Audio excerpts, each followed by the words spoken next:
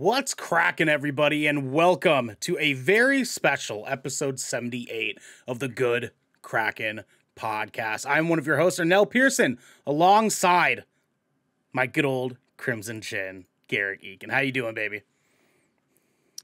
I'm fucking sleepy, my guy.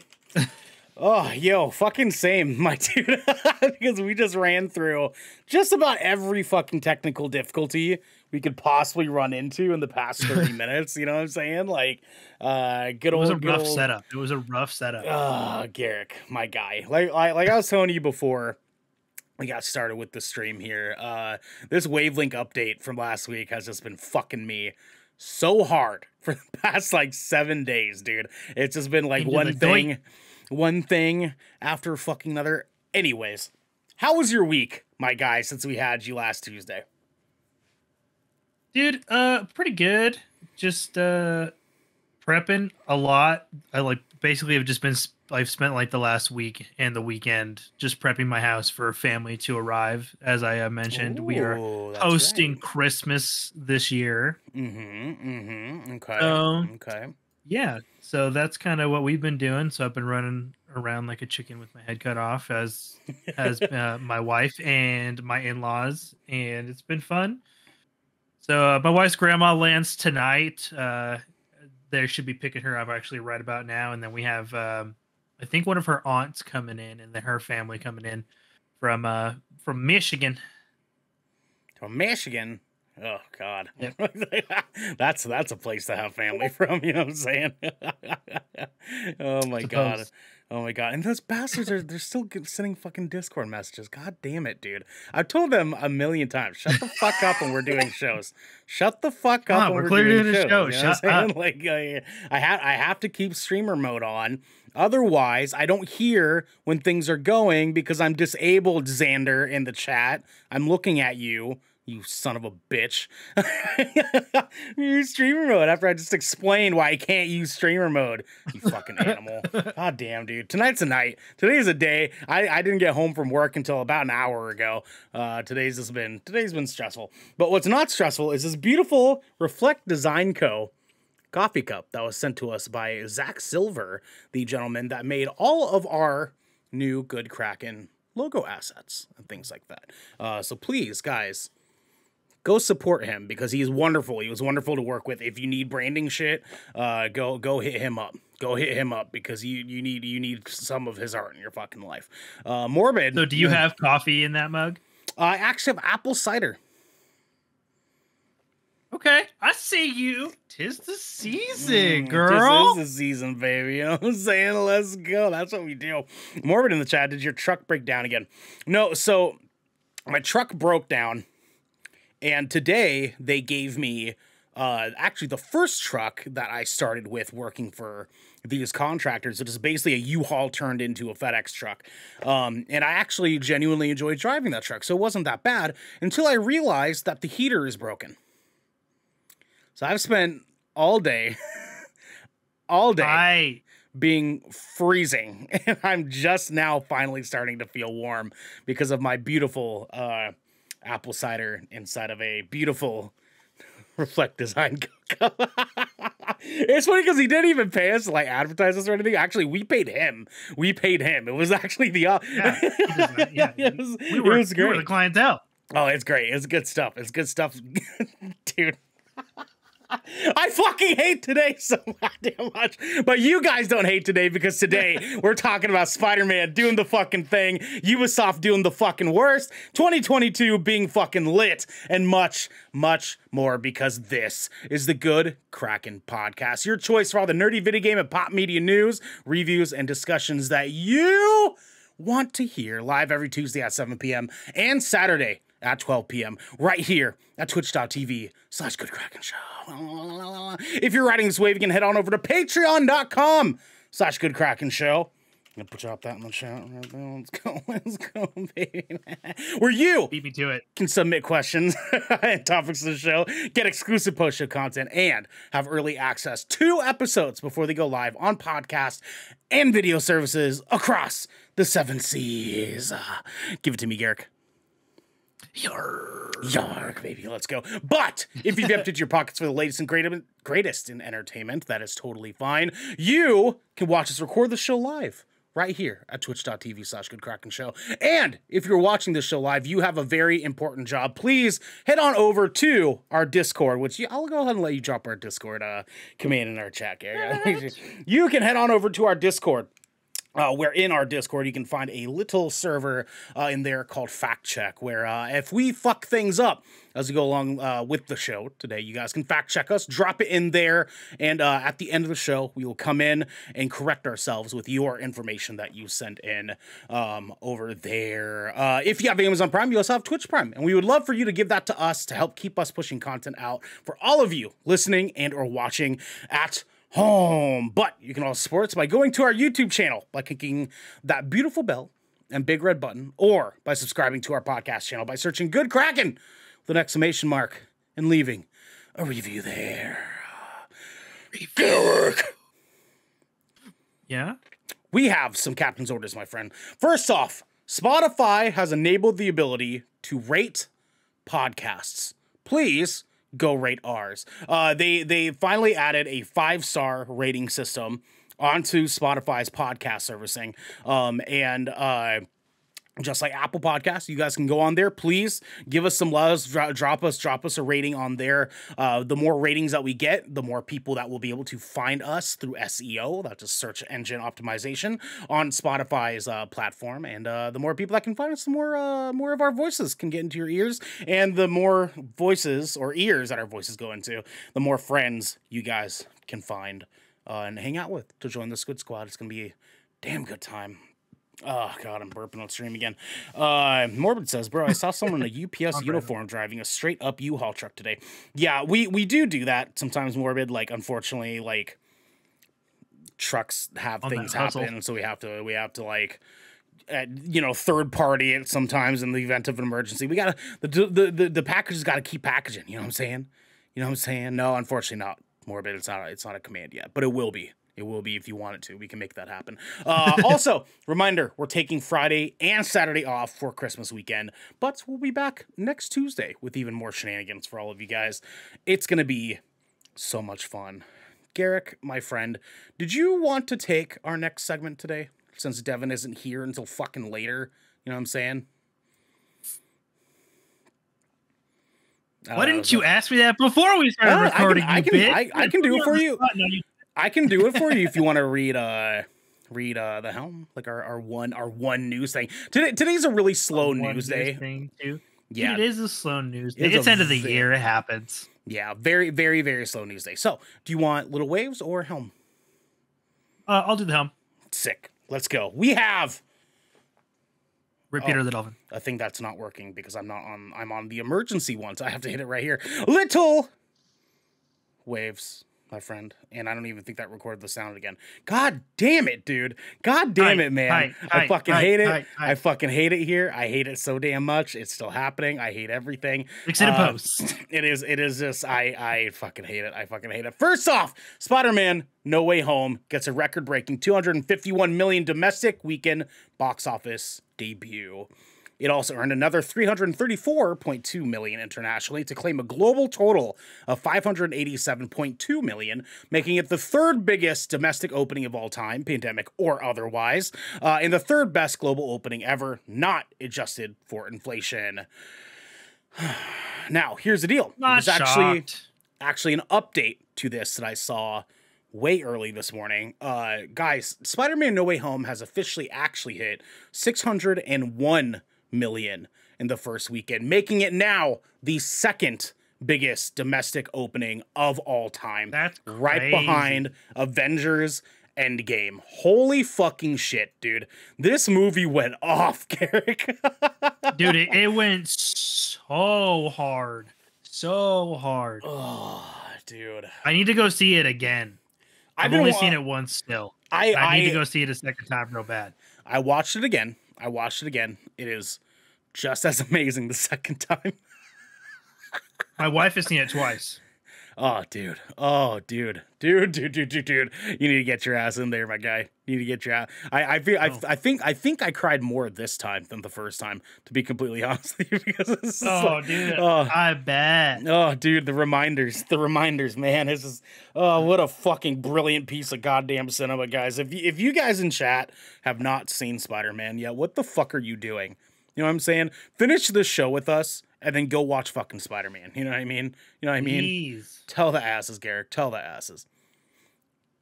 Okay. I was like, maybe not right now. Maybe not right now. Next up, Final Fantasy VII Remake on PC has some major... Yeah, has some major problems. As reported by PC Gamer, Final Fantasy VII's remakes, graphics settings list on PC is surprisingly bare and offers, quote, no variable frame rate option, no way to tweak anti-aliasing, toggle VSync, or control effects like motion blur, end quote. There's also no way to control resolution scaling to help balance image quality and performance. Devin's gonna be real fucking bummed about that. Dude, what a fucking sad move, man. Like who dropped the ball on that? Like everybody knew what this meant. Like everybody wanted this. It is a little bit surprising, right? Because like this isn't the first PlayStation exclusive to be jumped to PC, right? Like we just saw Horizon Zero Dawn get pushed to PC, and that doesn't have any like weirdness like this, because this is just odd. Honestly, this is just an odd decision to like, or thing to let happen. God, my eyes are so like tired today. This is a really weird choice. That is a really weird choice. You know what I mean? Like I don't know what the hell they were thinking, saying that like these things are not worthy of the PC port of this fucking magnificent game. Morbid, the Final Fantasy remake, Final Fantasy VII remake is getting put out onto PC, is what we're talking about. You know, yeah. Anyways, the PC port. Yeah. What the fuck, man? Devin's been waiting for this goddamn game to hit PC for a fucking minute. He's gonna come the fuck out. Ooh, his heart's gonna be broken. He's gonna be broken. Goddamn. Oh, he's saying, yeah, but I didn't realize it had been out for 2 years on PS4 already. Yo, for sure. God damn, it has been 2 years, hasn't it? Well, I mean, we all kind of blacked out last year. Yeah, I mean, even a good chunk of this year. Dude, for real. Last year, time was most definitely a flat circle, and like we last year didn't happen. It just did not happen. You know what I mean? Oh, dude. And even this year fucking flew by. Anyways, Nintendo is expecting its servers to be overloaded over Christmas weekend. Nintendo's Japanese customer service account said in a tweet, quote, this weekend, access will be concentrated on the server of #Nintendo account, and it is expected that Nintendo account will not be created immediately. If you are planning to use the Nintendo Switch family for the first time, we recommend that you create it in advance, end quote. So yeah, for all of you guys getting brand new Nintendo Switches at home for Christmas, or you plan on giving it to someone, be wary. It might not happen. Make your Nintendo Online accounts from your web browser on your phone or like home computer. Yes, it'll get that shit, because the Nintendo Switch still was the most popular console overall in sales of 2021. So like, you know, it's going to be popping this Christmas too. Goddamn. You know what I'm saying? Goddamn. I mean, like it's honestly too like not even surprising, right? Because it's like it's Christmas. It's fucking Christmas. Like people, and we just covered this last week, but the Nintendo Switch was the highest selling console over this past holiday time for Black Friday and shit like that. Yeah, dude, it's a family console. It's the best family console available right now. Yeah, I mean, like, of course they're gonna be fucking just drowning. I'm praying like, for those. They know their market. Oh yeah. Like, listen, we know 8 of you in your household are gonna be signing up for this. We know that. You know what I'm saying? We know that. Let's see. Morbid, did you guys see the OLED Switch get modded or got modded? I did not, actually. I mean, I didn't realize the Switches had the capability to get modded. I didn't even realize. I guess like any technology can be modded, right? Is that Yeah, the part that I'm I didn't talking know about? that though. I know. If you look up Final Fantasy in Steam, it brings up Final Fantasy 5 at $75. What the fuck? That's fair.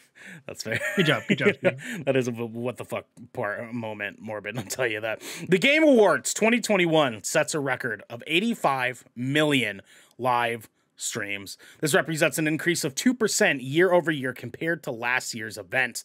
The year-end broadcast was streamed to 30 digital networks globally.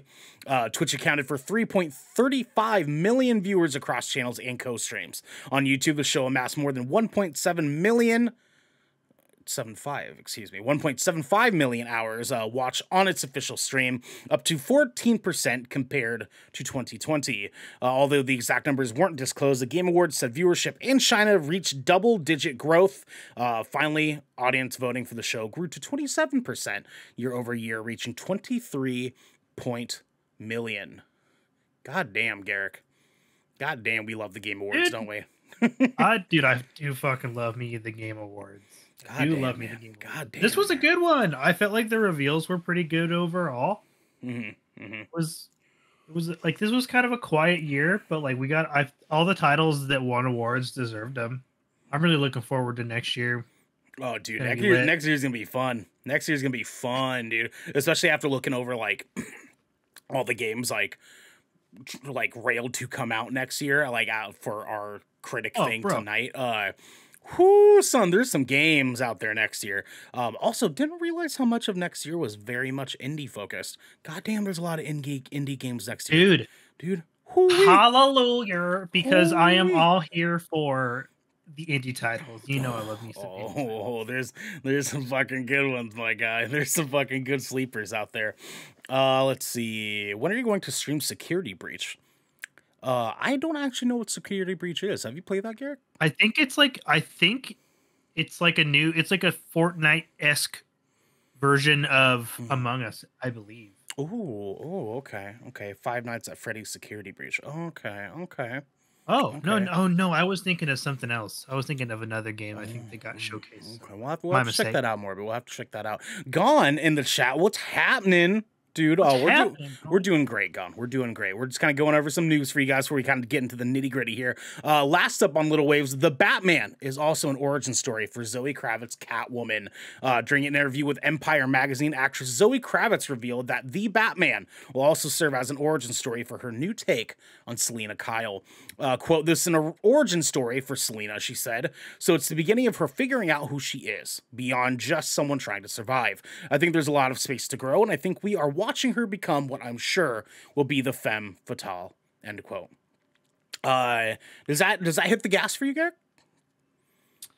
I'm curious to see how they're gonna do it, really, because like if it's just gonna be like one of the subplots, I'm assuming. But I wonder how much of the story it's gonna take up. Really, I'm curious because Catwoman's kind of integral to the Batman franchise. Right. The character is also popular enough to get standalone stuff.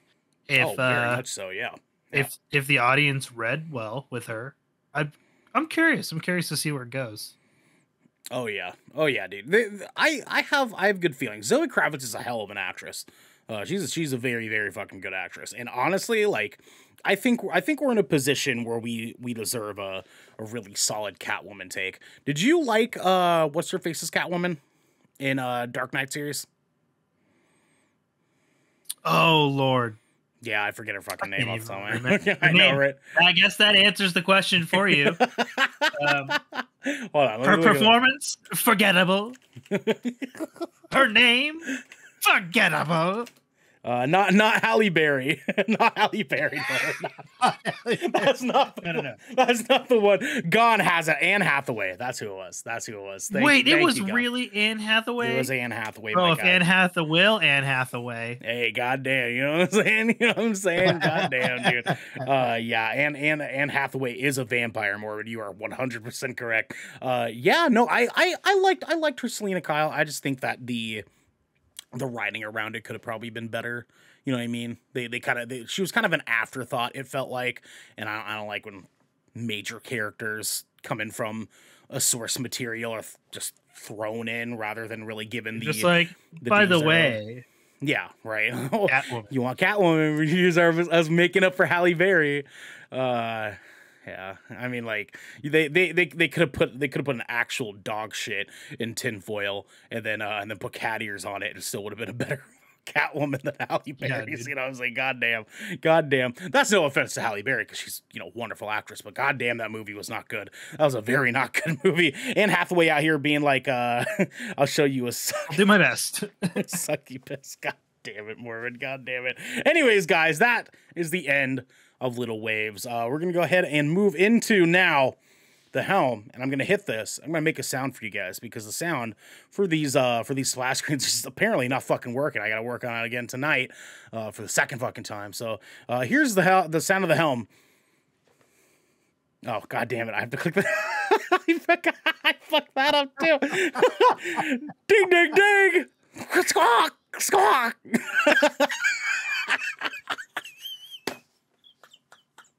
Squawk! Squawk! Squawk! Squawk! Squawk! Holy fuck!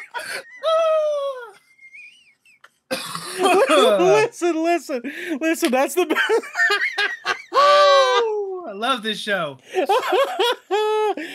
Okay, God gave me a lot of gifts, guys. Making Eagle noises was not one of them. No, it really was not. It really was not.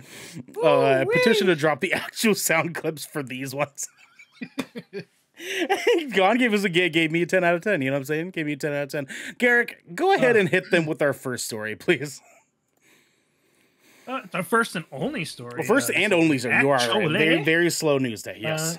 But we are going to be talking about this evening. Ubisoft is grappling with a great exodus of talent, and this is coming from Rebecca Valentine at IGN. At a time when many industries are suffering from waves of resignations as employees seek better pay and working conditions, in the midst of a global pandemic, Ubisoft in particular appears to be dealing with unnaturally high turnover.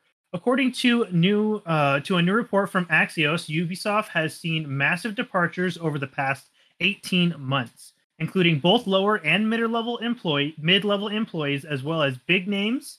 5 of the top 25 credited people who worked on Far Cry 6 are gone, as well as 12 of the top 50 credited names from Assassin's Creed Valhalla.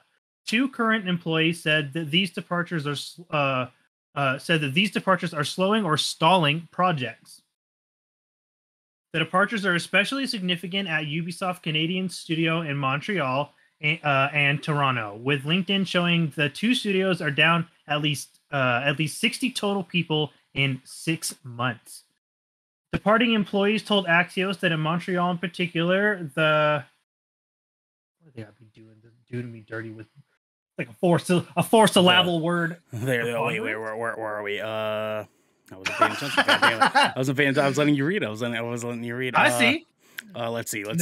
Preponderance. I'm fairly certain it's preponderance. Okay, all right, cool. A preponderance of competing offers at new studios was a major reason for the high attrition. Though Ubisoft's offers of across-the-board pay increases served to slow the tide.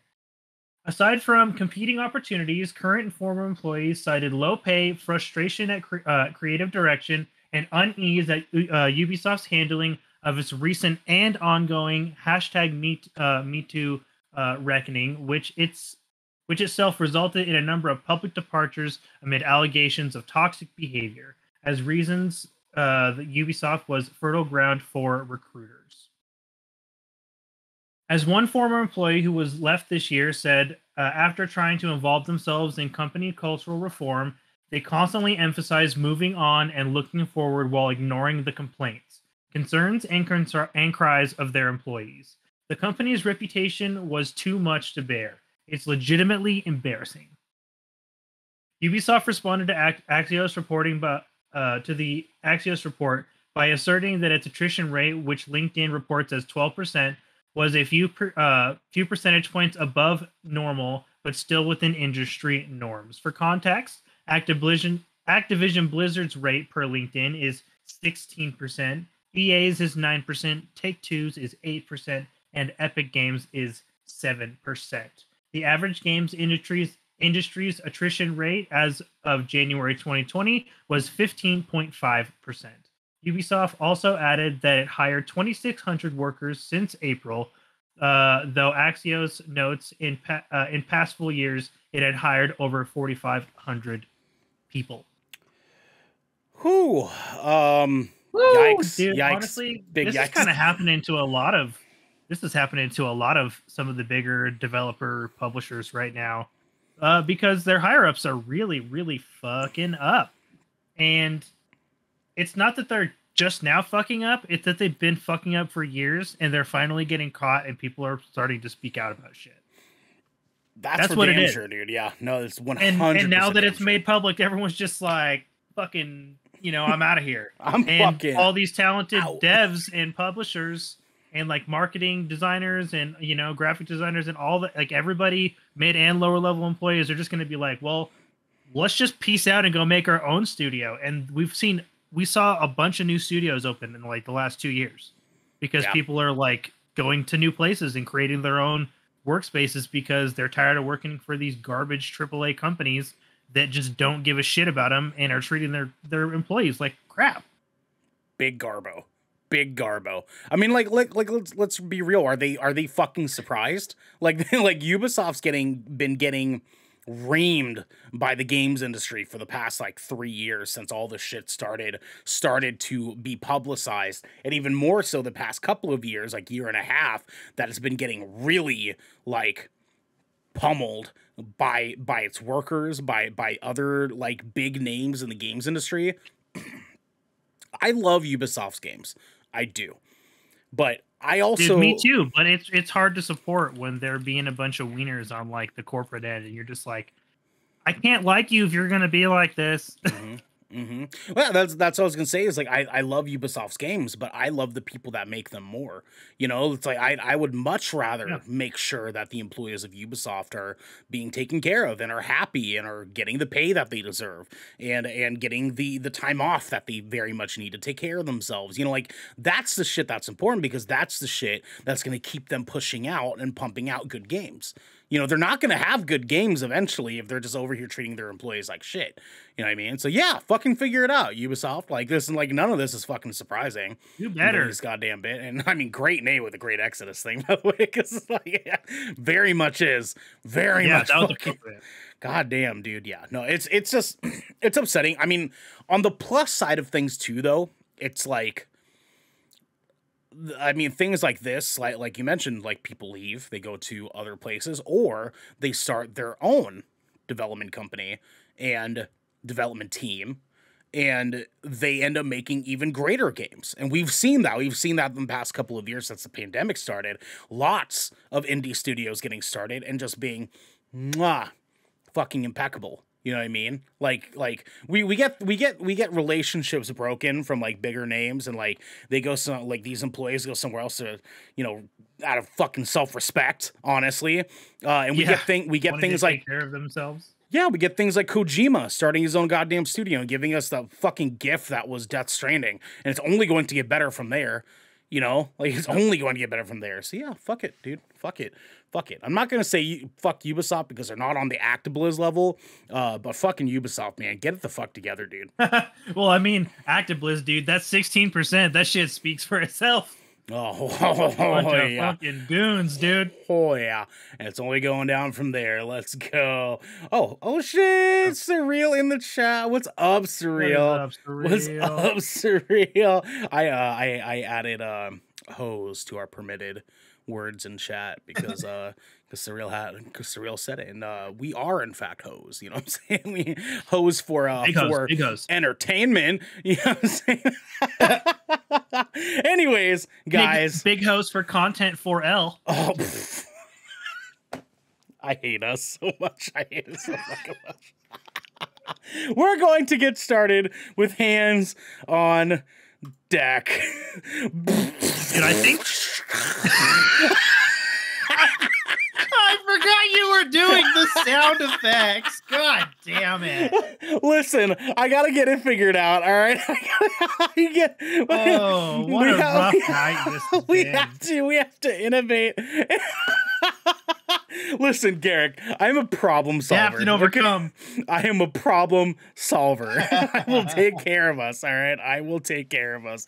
Devin's saying I'm coming, so Devin should probably be here in any minute. Thank fucking goodness. Came here just in time for hands on deck, which is a good time. Cyril's fancy word for strippers, entertainment hose, and I'm here for that. I'm here for that. And that sounds like just Devin's in here. time. Just in time for hands on deck. Let's fucking do it, baby. Devin. That bearded fucking face. Devin, you've been missing a fucking good time, my guy. Fucking dude, good time.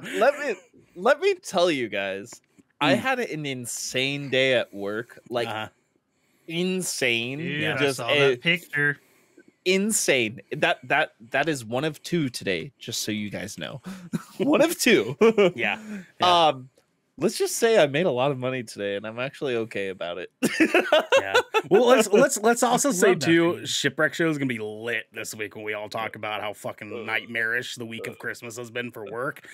It's gonna be lit. I have so many stories. Oh, it's gonna be a wild so many stories. Not just from this job, but like from let's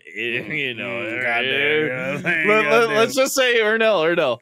I used to do what you do. Yeah. And I have a wild holiday story around that. Yeah, that's fair. Just to be clear, you did not do what I do. Okay, let's just be clear. No, you're right. You're right. You weren't a bulk driver. You weren't the fucking bulk driver. Right? That's right. I did bulk and residential on my little FedEx truck. I promise you've never done 1,400 packages in a day. I promise you. No, but I have done 11. Okay, all right. I'll give you that. Yeah, Garrick! No, what have you been playing or watching this week, my guy? Oh, y'all starting with me, okay? Let's do it. Well, since it is, I've been watching Christmas movies. I've been on a Christmas movie binge since like last weekend, basically. And I decided to check out that new holiday film on HBO Max called 8-Bit Christmas. Oh, how is that? Okay, how is it? I was pleasantly surprised. It was a good little film. It was kind of a combination of like a couple of different like classics, and I kind of dug that about it. And just the fact that Neil Patrick Harris was like in it, and that's not true, surreal at all. Actually, I've literally been eating like candy and fruit snacks like this whole fucking time. I just defended you in chat too. Like I really because technically it's right here. Technically, Garrick be eating, I have brownies. Technically, we're not supposed to fucking eat while we're doing the podcast, you fuckers. Secondly, unless it's shipwreck. Shipwreck is fine. Shipwreck is fine. Excuse me, sir. What the fuck was that food you just had then? Was that your leftovers? I said I have brownies. Oh, that's what I said. Yeah. Are they brownies or are they brownies? They're brownies. Oh, okay. All right, I got you. Okay, all right. I got them from work. Garrett, continue on. I don't want to be rude. Continue on. Oh yeah. So I watched 8-Bit Christmas. It is basically it's like an 80s-esque version of A Christmas Story. And like basically Neil Patrick Harris is telling his daughter like the Christmas tale of the shenanigans that involved getting his very first Nintendo Entertainment System. He's like, when I met your mother. That sounds rad. And so it was super fun. Of course, it had like a cute little holiday Christmas family message at the end, which is a Christmas movie, so I love that stuff. It was narrated by Neil Patrick Harris as well as like him like playing the adult version of himself, but it's he's like but it also has a lot of like Jingle All the Way vibes where there's just constant attempts to get like shenanigans to get this Nintendo. And dude, it was just kind of a nice fun combination of the two like the two sort of like movies, and I ended up liking it quite a lot. I'm a sucker for Christmas movies, though. You're speaking to my heart, because Jingle All the Way is my favorite Christmas movie. Like my favorite, second only not Nightmare to... Before Christmas, because that's a Christmas movie. No, it's both. Shut the fuck up. Touche. Garrick agrees with me. That's not the topic right now. It's both. Yeah, it's both. It's both. Shut the fuck up. We're done with that conversation. All right, for sure. No, Jingle All the Way is my favorite Christmas movie, and my second is The Night Before. Have you seen that? Oh yeah, with Joseph Gordon-Levitt and Seth Rogen and Anthony Mackie. Dude. Yeah, that's a fucking good movie. That is a fucking good movie. It's a bop. Dude, it's a bop. I watched a couple of classics. Dude, that's not on any freaking streaming services. I tried to find it. I bought it because I liked it so much. Just rent it on Amazon. It's a great movie. Rent it on Amazon. Dude, for real. No, just buy it because you know you're gonna watch it. Every year. Yeah, that's what I did. That movie and Elf. Yeah. Dude, Elf is a classic. Dude, HBO, but HBO, 8-Bit Christmas. I've been thinking about it's not quite like, it doesn't quite hit like that, that new modern classic level like Elf does, but it's like, it's definitely one of those ones you could totally slip it into your like Christmas rotation and vibe on it pretty hard. Yeah. Okay. Because so me and my family, every Christmas we watch at least 2 Christmas movies together, at least, and usually Elf is always one of those movies. Usually, yeah. We got tired. Is National Lampoon's Christmas Vacation. Yeah, so I was gonna say we went. It used to be A Christmas Story in National Lampoon. That when I was a kid, that was it for like 10 years in a row. And then one year I was like, yo, this has got to stop. We need something else. We gotta mix it up. Yeah. And then Jingle All the Way. It's classic to my heart. It's Starbo time. Nightmare Before Christmas. Yeah. Yeah, because it's both. Anyways, Garrick, do you think people should give this a fair shake? Do you think this is worth going and jumping on? Oh, dude, absolutely. There's actually I usually try to check to see what's if there's any new modern Christmas comedies coming out.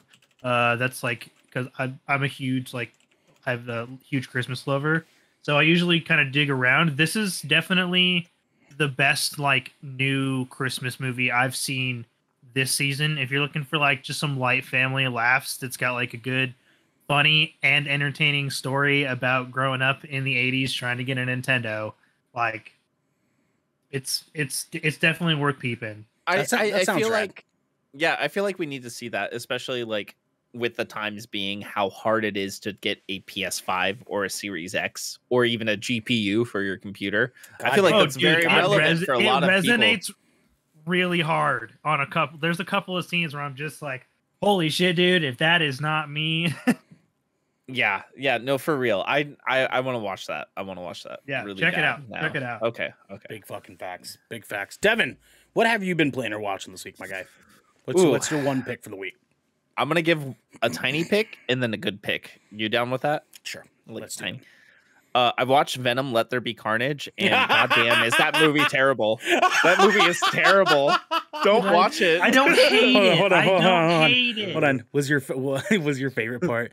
Let there be carnage. Oh my god! No, that whole movie was just cheesy. Like people try to say MCU movies are cheesy. Dog, have you watched Let There Be Carnage? Because that movie is just ultimate cheese. Yeah. Within the first 2 minutes, are you prepared to die? I'm just what? No, here's the deal though. Never mind. I can't defend it. I can't defend it.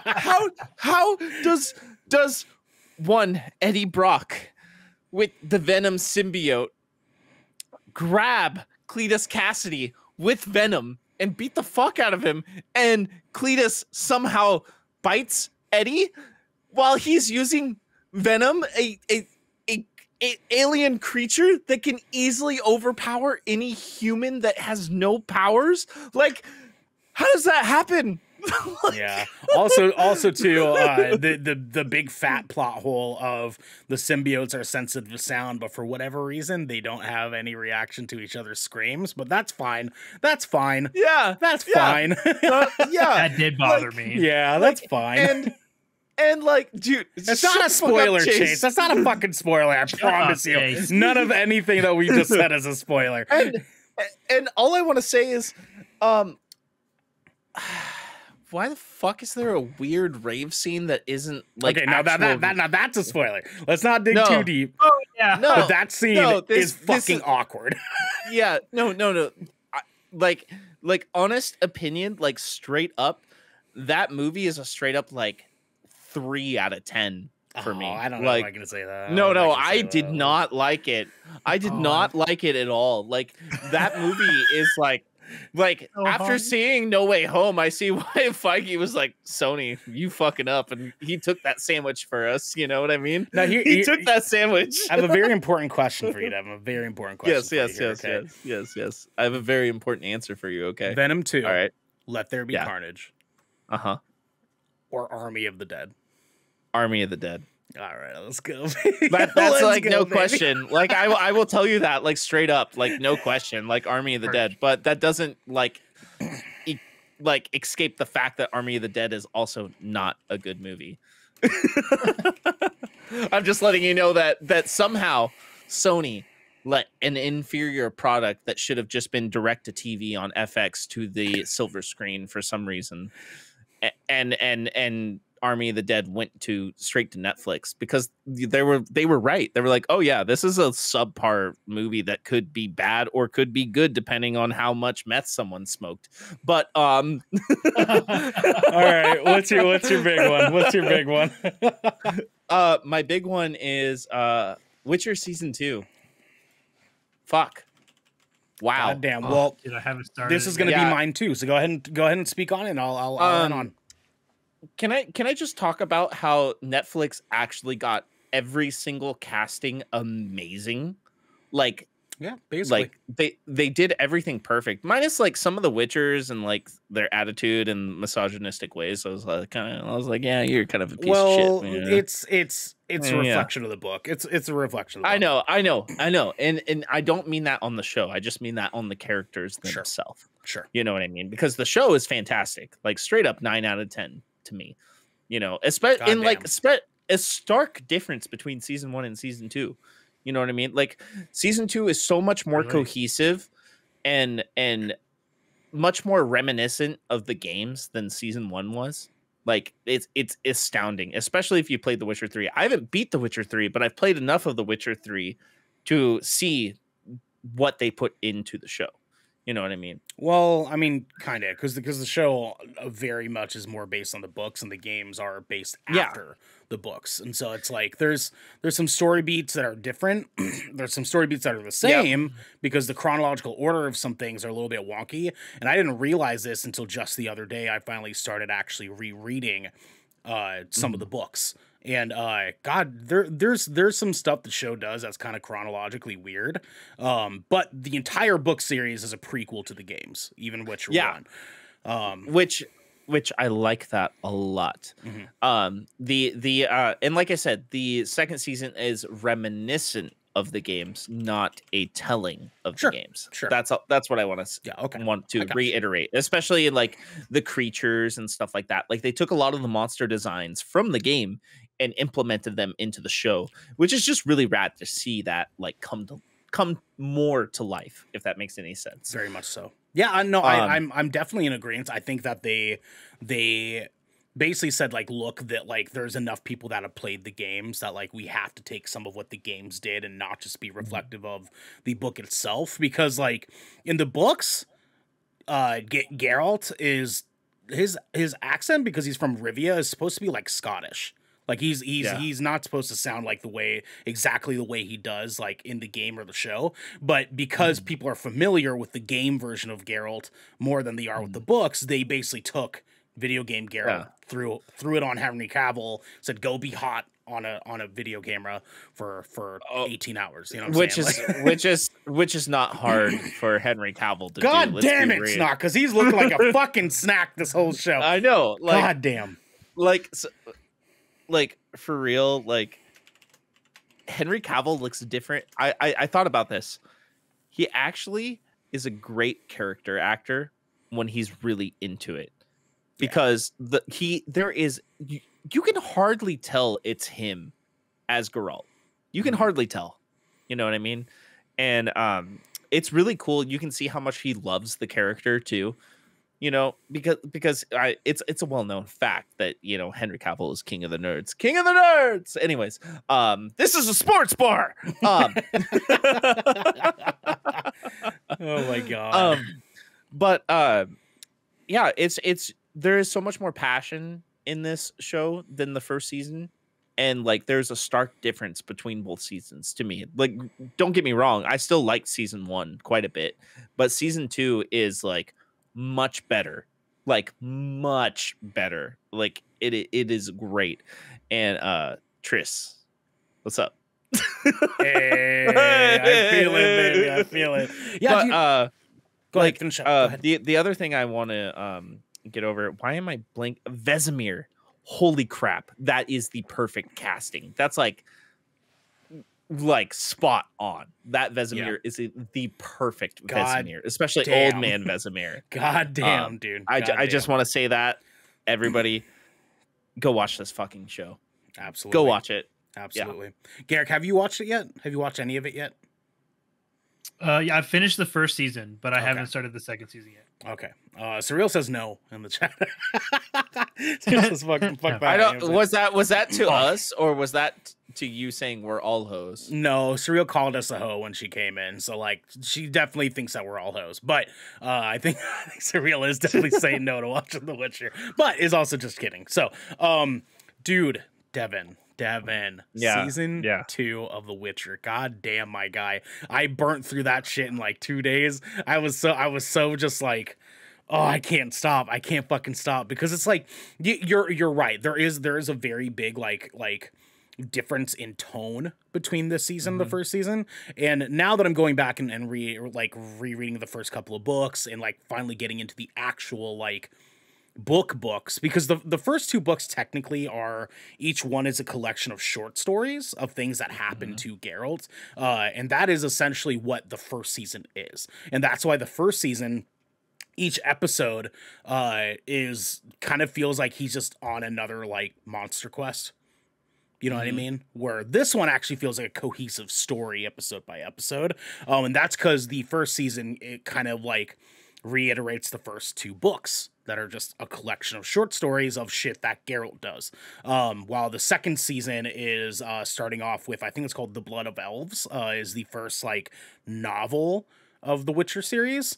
And that actually starts to like pummel into like an actual storyline, and they kind of focus on that in the second season, with a couple of exceptions. There's some things that were supposed to happen in season 1 that they do in this season instead. And I mean, like, even though it's a little bit of a mix up, they're trying to like pay back some of the weird chronological stuff from the first season. And it actually still worked. Very, very well.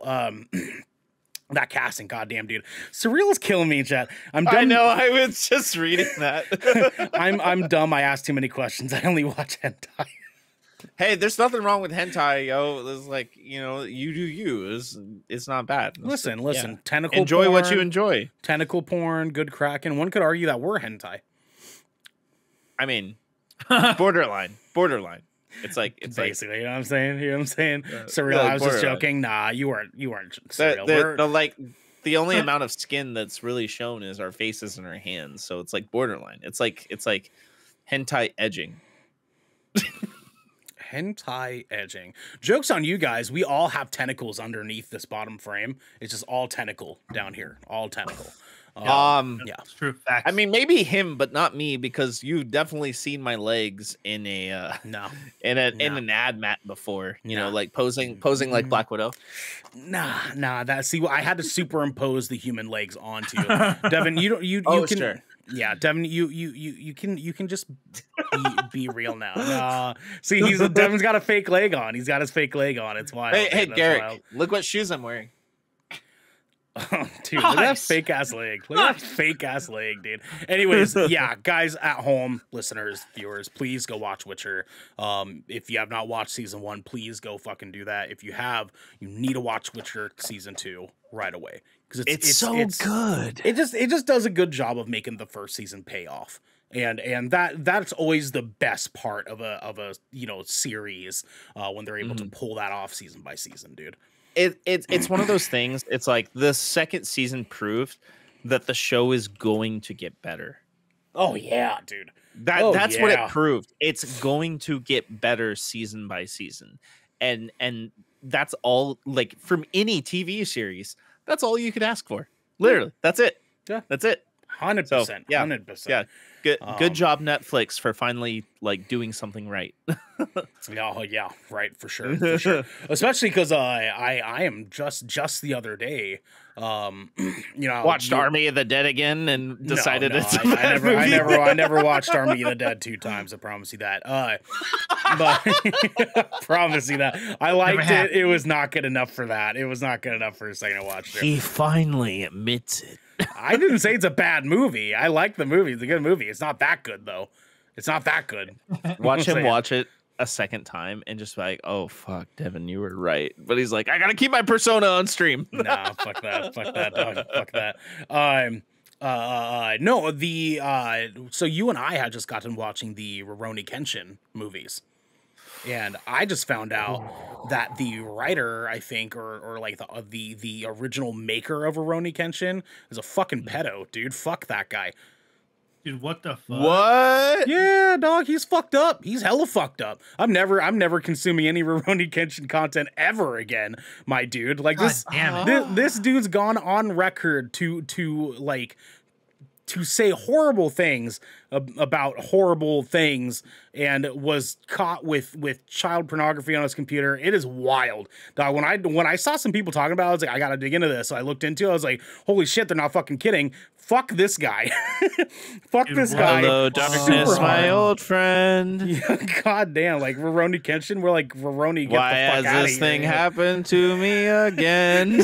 How could this happen to me? I made my Hello, darkness, my old friend. I'm upset. Yeah, I'm upset. right? God damn, dude. Hey, like, thanks for ruining one of my favorite fucking animes. Yeah, I just felt my heart sink into my balls. Because I have to tell my is brother that now. small. It's his favorite Dog, anime. I'm saying I Oh. saw some people tweeting about it, right? And we know how Twitter can fucking get sometimes. You know what I'm saying? Sometimes we know how fucking people can get on there. Just It gets a little wild. saying shit to say shit, right? I get it. So I looked into it. I saw 2 people saying it. And when it gets to 2 people saying the same thing, I was like, all right, there's something here, right? So I went and looked it up, and I was like, motherfucker. This guy, fuck this guy, dude. Like get the fuck out of here, dog. I know, man. Yeah, dude, I know, that shit- man. I hate that shit, dude. I know. Rurouni kick him in the shin. You know what I'm saying? because like the characters that were created for that show were not at all reflective in that light. Well, there's a couple. Now that I know, there's a couple that I remember that I'm like, okay, yeah, maybe this guy did dude, have a I don't couple. want to watch it now. Yeah, I know. What the fuck? I know. What the fuck, man? Dude. What the fuck? What the fuck? Why? Ah, damn it! I know. Ahoy, I know. Vandal! Vandal and Chow. What's What the happening, baby? I know. What the fuck, man? Ahoy, I Vandal, know. but I damn. know. Goddamn. Anyways, guys, we're going to move now into the Gallows. All right. Can I go first tonight since I haven't been here? Go first. Well, okay. So I think It's a snake draft, so he can start if he wants. It's a snake draft. I need to make sure that it will let us pick who will go first. So I just want to make sure that is Yes, you can. You as the league host can manually adjust who. Yeah. Normally it just does it in the order we entered. All right. We joined. Okay. Yeah. I just want to make sure that I like If I have to set it up prior or if I can do it when the draft starts is my one thing. Let's edit draft order. Okay, here we go. Oh, there we go. Perfect. All right, yeah, we'll let Devin go first, and then it'll be Garrick, and then it'll be me, and then I'll snake back. There we go. Set draft order. There we go. There we go. So, is that working? Okay, there we go. Anyways, guys, for the Gallows tonight, we are getting set up for our very first annual Good Kraken Fantasy Game Critic draft is what we're doing tonight. Now, for anyone who has no clue what the fuck I just said, okay? So this is essentially fantasy football, but for video games. And the concept is that each of us with our tentacles. Oh, Esco, welcome. Hello, Esco. Esco, what's happening, baby? What's happening? No, it's okay, Esco. Oh, hydrate. Oh, hydrate. hydrate. This is water. This is water. It's water, I promise. But it really is. My wonderful apple cider from my Reflect Design Co. Cup, which Oh Devin, my god, Devin, I have one of these for you. I have one of these for you. Yeah, he sent one for you and I. Sorry, Garrick, I love you. What a baby. Oh, Xander raiding with a party at 5. Oh, Xander, baby. Can what's I get a happening, raid dude? command in chat? Oh, Is there yes, a raid you command? can. Let's fucking get it. Milk Let's raid. Get it, y'all. Raid. Let's get it. Yo, let's get the raids in chat, you know. Let's My baby. get it. Yeah, Let's yeah, go. yeah. All right, guys. So I'm with the Flood Vandal. Flesh. Oh my god. Anyways, guys. So this, like I said, this is fantasy football for video games. And the idea is that each of us are a publishing company, and we are picking the number of games that we want to represent our publishing company throughout the course of 2022. In order to get points, it is every point above 70 for a Metacritic score gives us a point. Every point below 70 takes a point away. And so the concept is that throughout the course of the years, we're checking Metacritic scores, and all these games are rolling out. We win by guessing which games are going to have the best Metacritic scores. As we kind of go through, we will loosely base some talk on how exactly things are going on. At the end, we have something that's called counter picks, which we will go over later. We have 15 games total that we will have throughout the course of next year. We are picking 10 tonight. The last 5 are games that each of us will be able to pick up throughout the course of next year as they are released. We will be able to bid theoretical dollars on them, and whoever gets the highest bid gets that game, and then we continue on. God damn it, Esco. I don't get the point system, but I hope Devin loses. Me too, Esco. Me too. Oh, goddamn, right? You know what I'm saying? You know what I'm saying? Let's go. Let's go. What did I do? Here, I'll pay you back, Devin. There you go. There you go. Thanks. Because for me, it is the McChicken. You're right. The You're original right. chicken sandwich. Yeah, it is. It very much is, my guy. You are 100% right. You are 100% right. Anyways, guys, I'm going to move us over here to a browser window where, oh, wow, this actually set up perfectly. This set up perfectly. Look at that. The make chub. Okay. All right, Josh. The make chub. That's just. God damn it, Josh. That made me gag a little in my mouth. Well, apparently I just exist because you constantly spell my name wrong, Esco.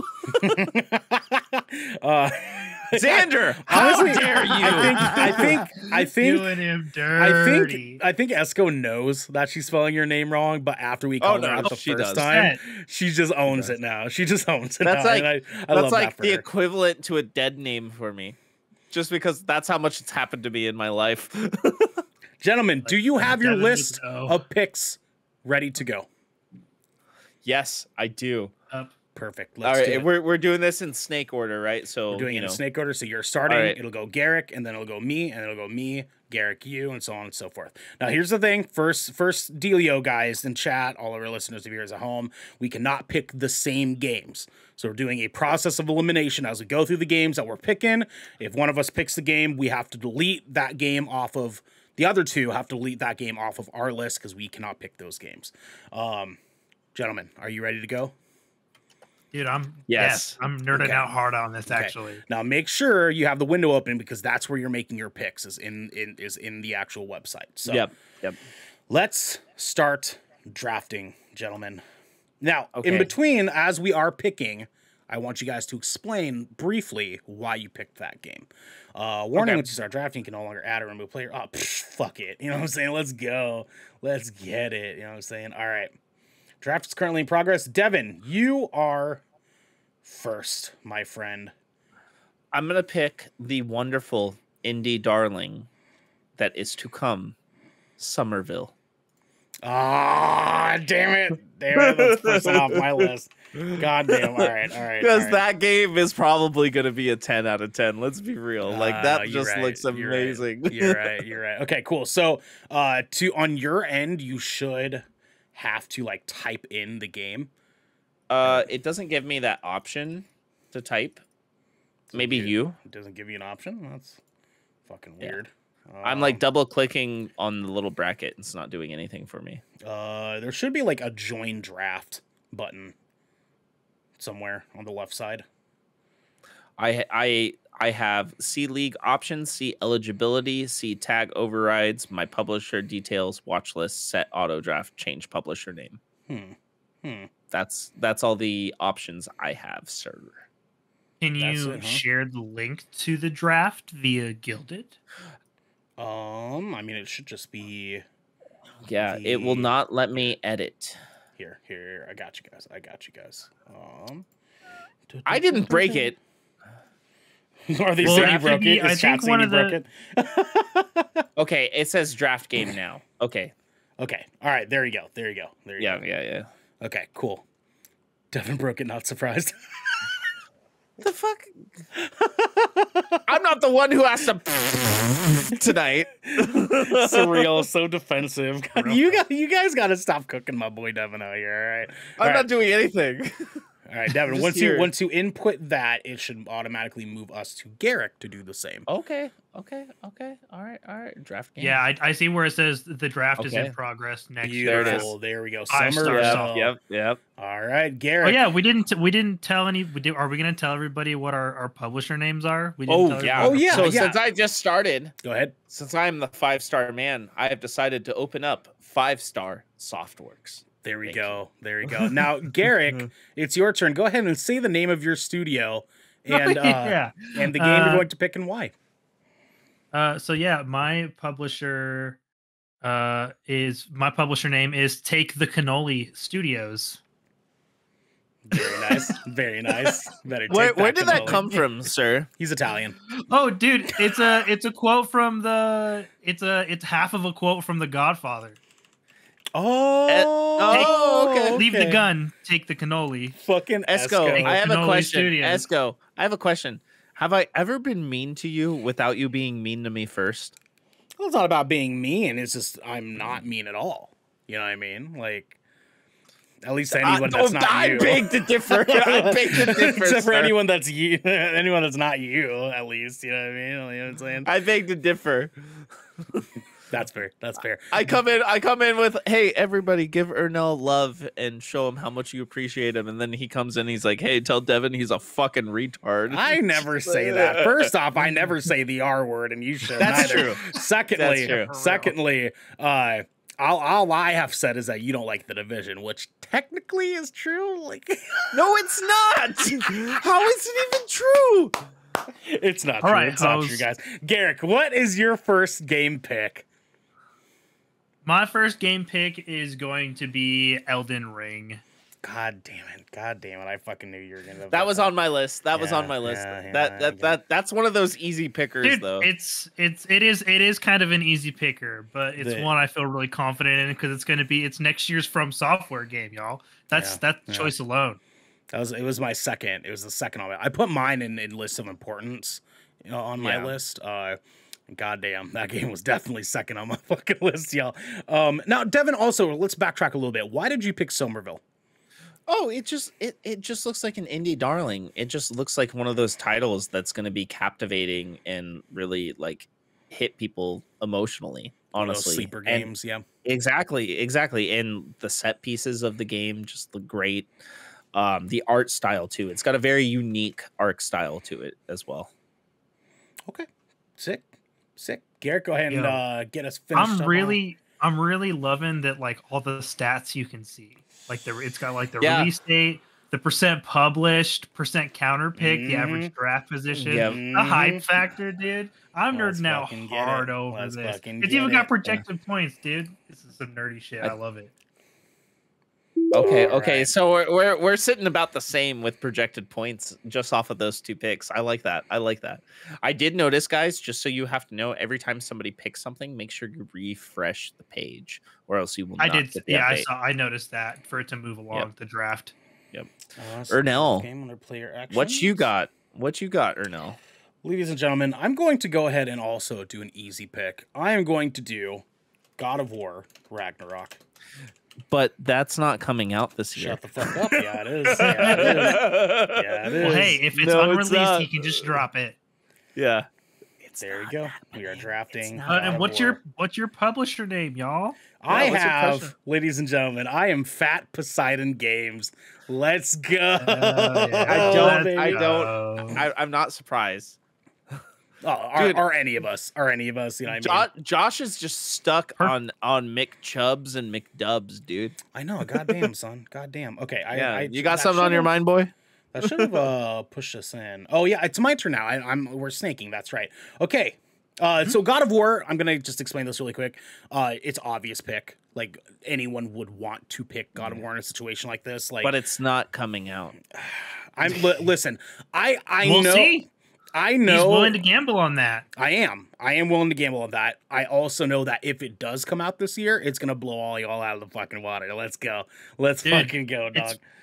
It's probably up there, man. Oh, I'm saying. Now, okay, so I gotta tick that off my list here because I already did that. Now it is Snake. It is Snake, so it is my pick again. So I am going to go ahead. I'm going to take this one because I know that this one is on your guys' fucking list. All right. I am taking Starfield. You fucking bitch. I thought it was gonna go 1, 2, 3. 1, 2, 3. You son of a bitch. It's Snake, y'all. It's Snake. All right. So, anyways, Starfield. Listen, this is a brand new IP. Like this could very much like not be a 90. It could just end up being a 70, and I could just be picking a game for. That's not gonna happen. Not with Todd Howard manning the helm. That's what I was gonna say. Obviously, I'm picking this because I really can confidently say that's not gonna fucking happen. No. This game is gonna come out, and everybody who decided to get a PS5 instead of a Series X is gonna go, "What the fuck?" Goddamn. No, it's a cheater. No, it's surreal. Not cheating. I'm playing the game. Yeah, see, I'm not the mean one, okay? And also no counting. We going in raw. Okay, that's not how I fucking play. hey, yo, Esco, Raw Dog, or not? What's up? Hey, goddamn. Garrick, take the Cannoli Studios. It is your second round pick. What's up? In the second round of the draft of the first annual Good Kraken Fantasy, take the Cannoli Studios is going to be drafting Horizon Forbidden West. Oh yeah. Good pick. Yep, very much so. Garrick, why are you picking Horizon Forbidden West? I mean, it is the sequel to one of the most celebrated first-party PlayStation games. Yes, ever. Absolutely. Yeah, good choice. Yep. Good choice. No, my good friend. choice. Good choice. That is a Good choice. That's a no-brainer. We're going to go ahead and move to 5-Star Softworks second round pick. Yes. Devin, the representative of 5-Star Softworks. What is your second round pick?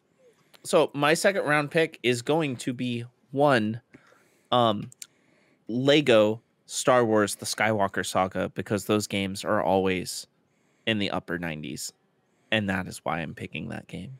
Okay. Is that a It's a brand new game. It's not a port. It's not a port. It's not a re-release. Yeah, it's a brand. Okay. Nope. No, it's not it's a brand new. I haven't looked into it. So I wasn't exactly sure. Okay, so Devin, why are you picking that one? Because the Lego games are fun, and they always get at least a 9 out of 10. Always, right? Like they always score. It doesn't really matter. Receive well. Yep. Mhm, It doesn't matter what IP it is. They always receive well, just like the movies, because guess what? They know what they're doing. It's true. Like that. It is true. It is fucking Yeah. true. The hype factor is 45.3 for that one. Oh, of course, dog. Of course it is. Yep. All right, Yep. lock it in, Devin. Lock it in, baby. I just locked it in. All right. My guy. Okay. 5-star Softworks, 3rd round pick. Devin, what Ooh. are you going for, my friend? So I'm analyzing my list now because I know that you guys have stolen a couple of my picks. So of course. I'm going to go with another soon-to-be indie darling. Oh. One that you freaked out about at this year's Game Awards, and that is called Replaced. God damn it! God fucking damn it! Oh, son of a bitch! I wanted that one so bad, dude. Oh man, You Devin, lost it. You Devin, had it. You lost it. Explain to the people at home, why are you picking Replaced? Oh my god, this game looks like it looks like Disco Elysium and Cyberpunk smashed together, and it looks fantastic. And this game was just breathtaking. It just has a really cool dystopian futuristic look to it, and it's very cyberpunky, but also like 32-bit at the same time, kind of, but with a really fluid motion. And it's just something I'm really, really like stoked to see come out this year. It's going to be great. I honestly, I want this game to come out on Switch so I can take it wherever the fuck I go. Dude, It's That that would be kind a of good game. home for that game. game's gonna be Yeah. so good, dude. I'm so fucking excited for that game. Yeah. Garrick, before we get to your 3rd round pick here, Chad is wanting to know. They think you're a Weasley. Can you confirm or deny? I can neither confirm nor deny whether I am. He's not. Okay, he's not. Well, I mean, like, there's an argument to be made. You know what I'm saying? But he cannot tell us. He No, cannot look, tell I us. can smell a muggle from anywhere. Okay, he's not. Are you trying to say that? Anyways, Garrick, take the Cannoli Studios. What is your 3rd round pick? Oh, see, this is where I gotta start. I gotta start thinking a little bit, because there's I feel like there's gonna be some indie sleepers this coming year that are gonna be worth putting on lists. I got the 2 most important ones so far. I think for my 3rd draft pick, I am going to be choosing Stray. God damn it! You guys are taking all the good indies I wanted. God damn it, dude. Yeah, Stray's gonna fucking. That's a good pick. That's a good pick. That's a fucking good looking game, my dude. Garrick, why are you picking Stray? Dude, it's super unique concept. Kenna received really, really well this year. Won some awards as a debut indie. I feel like Stray is gonna hit kind of the same market, same niche. Also, it is literally a 3rd-person action adventure game where you get to play as a cat, my dude. In a dystopian world, in a dystopian abandoned city, survived only by robots. Like, doesn't that pique your interest just a little bit? That's fair. Go ahead and lock it in. Just to Garrick. reiterate, I'm too cool for school. I didn't go to Hogwarts. Okay, I did it myself. Oh, you went to what's the Russian one, Garrick? Do you remember the Russian school that what's his face is from? In Harry Potter?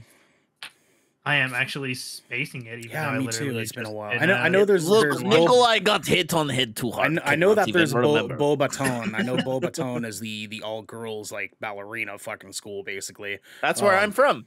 Yeah, that's where Perfect. I went. All right, you're from Beau Baton. Chase gave us the make rib. Let's go, baby. Let's go. Cyril says homeschooled. Homeschooled. Yes, I am. I'm homeschooled. Do we have a Harry Potter channel? We would, Esco, but we don't support turfs. Yeah, guys, yeah, fuck turfs. As one Ocean Shrine said during the trailer at Spider-Man No Way Home. Yeah, fuck turfs. Yep. Everyone see their house. I got Gryffindor, and I did that on the official Pottermore website. I did get Gryffindor. I am a Slytherin, also done on the official Pottermore That is website. not in the least bit surprising. You are so Slytherin. It's not even funny. Yeah. It's not even funny. You're slithery little. Now, here's the deal though, Garrick. What What is was your little like animal? My Patronus. Your Patronus. Fuck, yeah. dude, I What's don't your want to Patronus? talk about it. I don't want to talk about mine It's either. a white. I'll go that. Okay. My Patronus charm was a white mare. Okay, that's still kind of fucking cool though. I got the dog with the little long floppy ears. The short stubby dog with the floppy ears. I can't remember the name of it. But that Handle, your controversial take is very valid because fuck turfs. Because fuck turfs, yeah. That's valid. Yeah. Sure valid. Yeah. Handle. But yeah, no, Devin's definitely Hufflepuff. He's definitely Hufflepuff. Nah, man, nah, fam. If anything, I'm just dead. What the fuck? My third round pick, everybody. I am going to go ahead and do it. I'm gonna just fucking do it. I'm just gonna go out here and I'm just gonna fucking do it, guys. I am going to go ahead and take Dying Light 2. I knew you would. Shit. Fuck, dude, that was literally my next choice. I'm so sad. Can I be honest? I What's feel up? like that's gonna be a 7 out of 10 ass game. I can see getting like an 8. I can see getting an 8. That's 10 points for me. I think it's gonna squeak in an 8. Its long development process makes me more hopeful rather than suspicious at this point. Same. And not long development process in the way that they're like trying to egg it on. Hi, No, honey. they've been super open about their delays and everything going on. They've been very communicative. You guys want to see my kiddo? Hi, baby. Oh, Hi, hi. baby. They say hi. Hi. You want to hear them? Yeah, here you go. What are you Hi looking there. Ah. Hi. Merry Are you okay? Christmas. You okay? Yeah. Yeah. What's wrong? I guess crying because it's my mom's. Oh, okay. It's okay. I love you. Love you. I have your iPad out in the living room for you, okay? Okay. Mwah. Go have fun. Be good. Anyways, okay. Aw, You being a guys. good dad. She's sweet. Yeah, I know. I'm so lucky to have such a good daughter. I really, really am. Let's see. Since he's dead in Harry Potter. Devin's Robert Pattinson confirmed now, so he's Batman. Hot take. Yep. I love that. I love that. Oh, okay. All right. I'm a vampire and I'm Batman. What's up? Oh, say it, vampire. Anyways, so Dying Light 2 just kind of makes sense to me. I have a gut feeling that it's going to score well, just simply off the diehard fan base, no pun intended. The diehard fan base for Dying Light. There's a lot of people that are waiting for this game, and I think that's going to give people some perspective on the game. So. I am the people waiting for this game. Fucking surreal. She's cute. Must have gotten it from her mom. God damn it. Damn. God damn Suck it. it, Ernell. They come in here, they're just cooking all of us. None of us are safe. None of us are fucking Ew. safe. Anyways, all right, so I gotta take Dying Light 2 off my list here. Gentlemen, we are moving into 4th round now.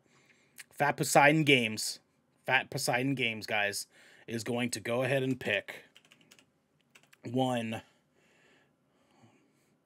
Oh, sorry Sorry about I that. did it wrong. We're getting dinner taken care of very late. It's okay. been It's a okay. very busy day. Well, I mean, it sounds like you've had a day. Like, Ladies and gentlemen, one Fat Poseidon Games is going to go ahead and pick Ghostwire Tokyo for our 4th round pick. Yep. Fuck! Ah. That's our next one. Yeah. God damn it. Let's go. I just want to say it's been a weird turn of events. It's like you guys have picked all the AAA games, and I'm actually picking all the indies. Well, I'm probably gonna end up moving to indies here pretty soon. So don't be wary. Don't be wary. Not if Devin picks all of them.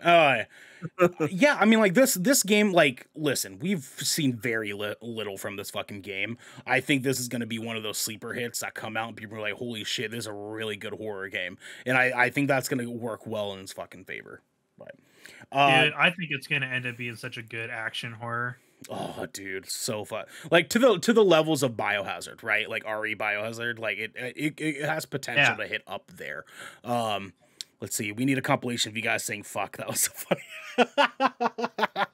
We do have good fucks, don't we, guys? Don't we? We do. do. We do. Really, truly. Really, truly. Yes, took it Yeah. a little bit. Let's see. Certainly not from Walmart Aquaman. Yeah, no, she didn't get it from Walmart Aquaman. My daughter's not cute because of me, I promise you. Take the Cannoli Studios. It is now your 4th round pick. Go ahead. What are we getting you? Alrighty. 4th round pick.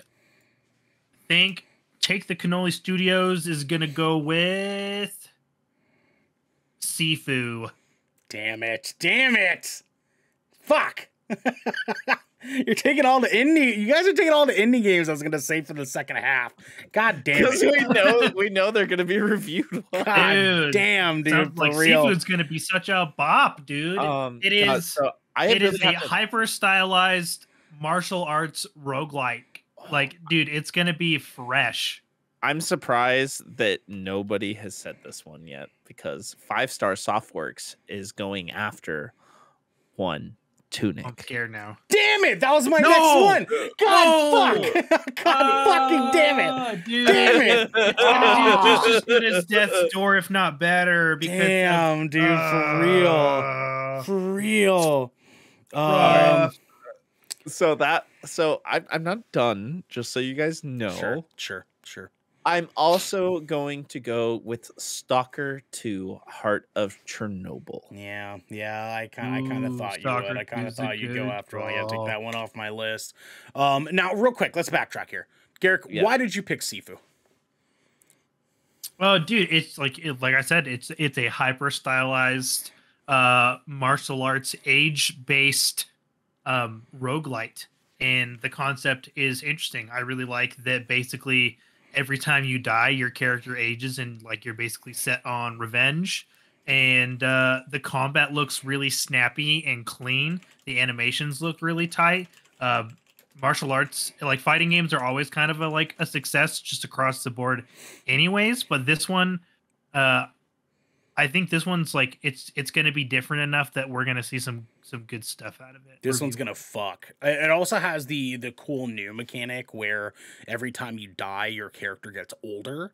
And so you have up until they become age 70, which is the last time you can die before they permanently pass away, and you have to start the game over again. So that's a really, really cool mechanic they're introducing to games. I'm super excited to see it. Devin, why did you pick Tunic? Oh, because it's another indie darling. It is very reminiscent of Death's Door, which was a great game, especially with the art style. And also the class should have gotten an award. Did it get snubbed? I know Yes. it got snubbed. It got snubbed. Just like Psychonauts and Ratchet and Clank, and but yeah, it just looks like a great game. It's very reminiscent of old Zelda titles, so it has that nostalgic feel at the very same time. Okay. So Okay. Yeah. All right. And Devin, why did you pick Stalker 2? Oh, dude, that game looks so beautiful. I'm a super big fan of dystopian, post-apocalyptic style games, i.e. Fallout or anything else. Sure. That game uses Unreal Engine 5, I'm pretty sure, and it just looks insane. It just looks like an experience. And I'm really stoked to play a game like that. It looks like what and don't take this in a negative way, because Metro Exodus was really good. It looks like what Metro Exodus was going for. 100% it does. 100%. It looks like what Metro has been trying to do for the past 2 Metro games. Like, to be completely honest, and I just want to reiterate, the Metro games are not bad by any means, but I have a very good feeling that Stalker 2 is going to be up there when it comes to Game of the Year talks. Sure. Absolutely. Sure. Take the Cannoli Studios. What is your 5th round pick? My 5th round pick is going to be Salt and Sacrifice. Oh, that was a game I didn't even put on my list. Okay, all right. Garrick, one representative of Take the Cannoli Studios. Why are you picking Salt and Sacrifice?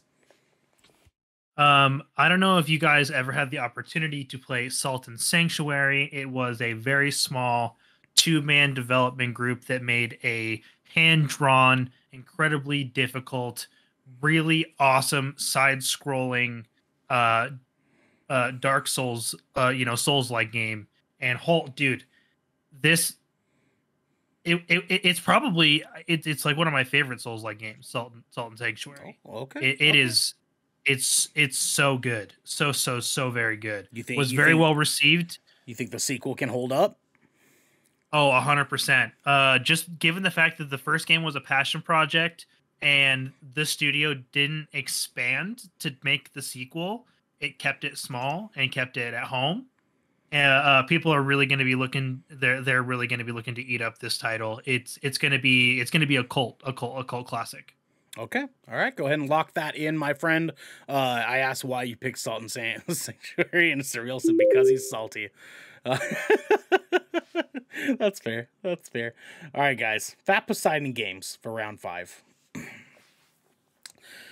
Oh, man. There's some options here, right? There's some options here. Dude, there is. There's actually a really good slate for this next year. There is. There is a very it is.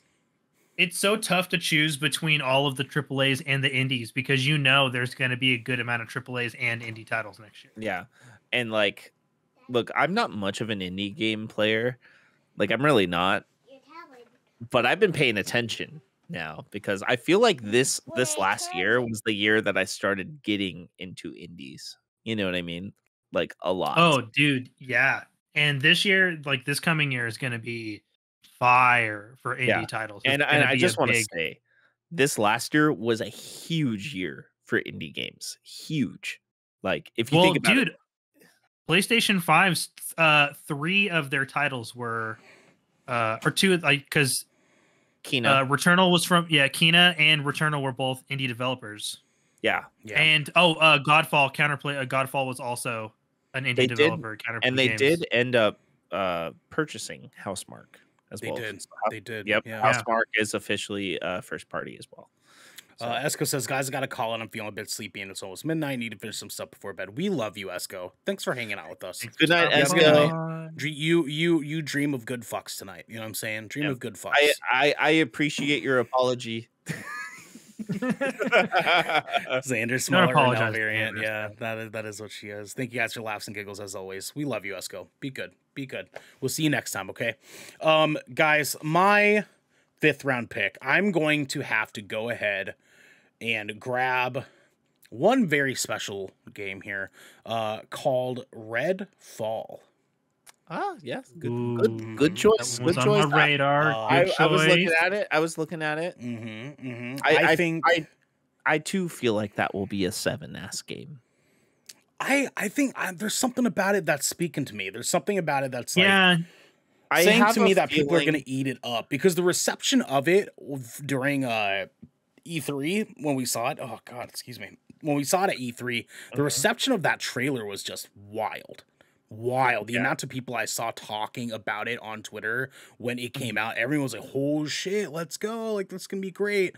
I got a good feeling. About this. I just have, I don't know. I have this feeling, and I could be totally wrong, and I would like to be wrong, but I just have this feeling like there's gonna be this overlooming shadow of like Left 4 Dead and Back 4 Blood for some reason, because I feel like it's gonna have a similar gameplay to that.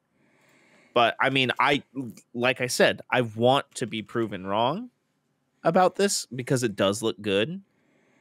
But I have this like this like general like social feeling about it. Like it might end up in that because we've seen that happen with a lot of like other games, you know. I don't think it's going to be the game we think it is. They haven't shown any form of gameplay. They just showed that it was 4 people fighting a bunch of like vampires. And I don't know. I think it might not be what we think it's going to be, and that's going to give it some leverage. Anyways, I hope so. Yeah, same. 6th round, gentlemen. Fat Poseidon Games is going to go ahead and just snag this one up for one of you motherfuckers. Get it? Fat Poseidon Games is going to go ahead and grab Cult of the Lamb. Okay. Now, I don't know if you guys remember seeing the trailer for this game. I don't remember it at all. actually. So this was a game at E3 that they showed during the I believe it was the Wholesome showcase. But it's a little lamb. You're playing as a little lamb that's going around and slaughtering every other cult, and you're trying to be the lamb that becomes a cult leader. And this game is extremely death's door as well. And I just got a feeling, man, it's gonna hit. It's gonna fucking hit. I'm so here for It's it. gonna be one of those games.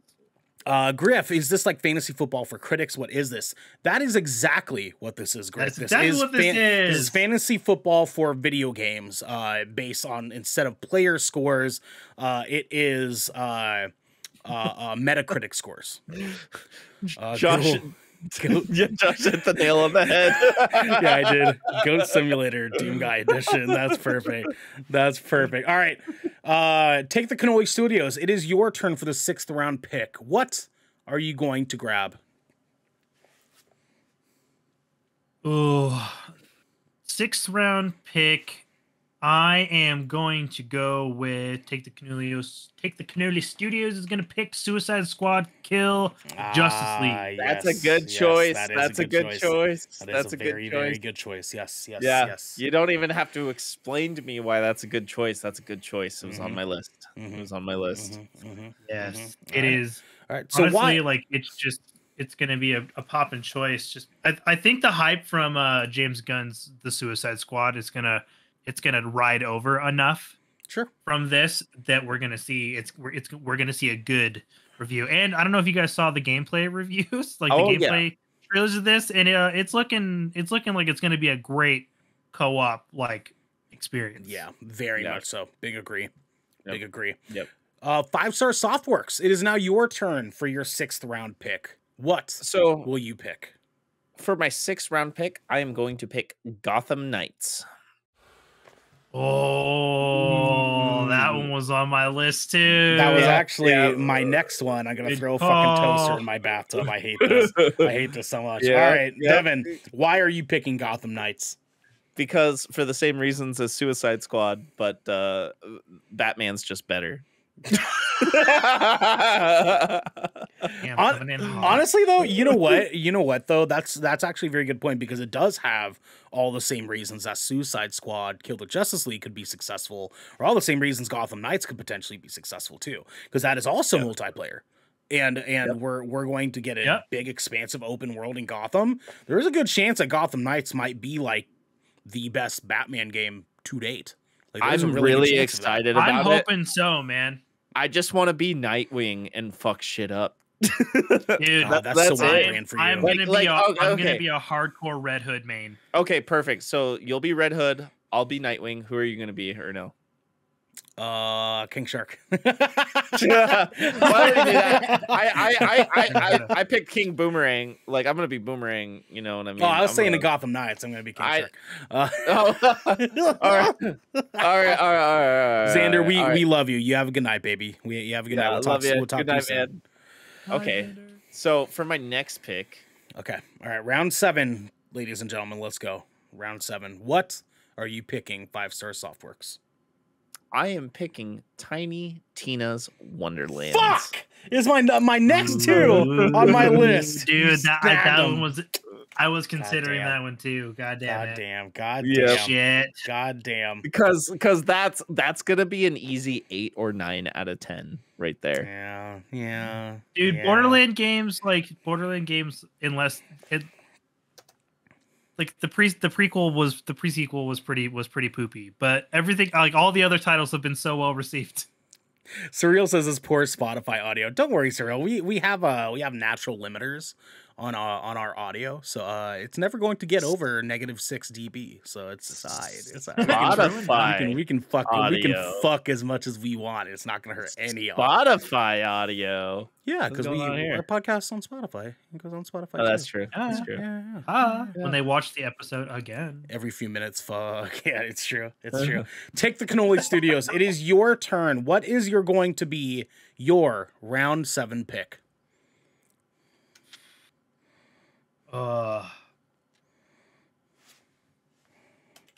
Take the Cannoli Studios is going to be doing.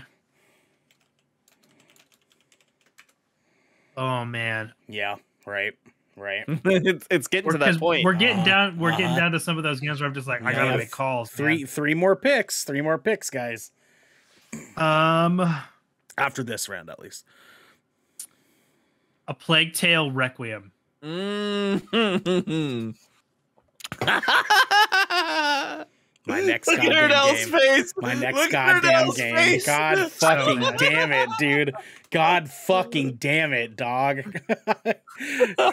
Garrick, why are you picking A Plague's Tale Innocence or Requiem? Sorry. because I played the first one and it had an incredibly powerful narrative and very, very tight stealth gameplay. And outside of Assassin's Creed games, people are looking for those stealth games. They're always popular. We do like it tight here at Good Kraken. We do like it when it's tight. Surreal. I don't just work here.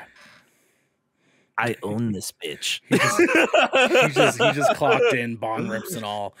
I mean, no clocking in because he is one of the owners of one good Kraken LLC. It is true.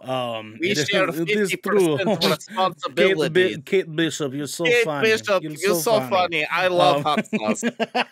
Anyways, guys, round 7. Fat Poseidon Games is just gonna go ahead and do it. We're just gonna go ahead and do it. Fat Poseidon Games is picking up one Hogwarts Legacy. I was waiting for that. You want to know why I didn't pick it?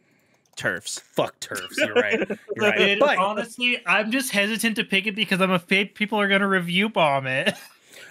here's the thing.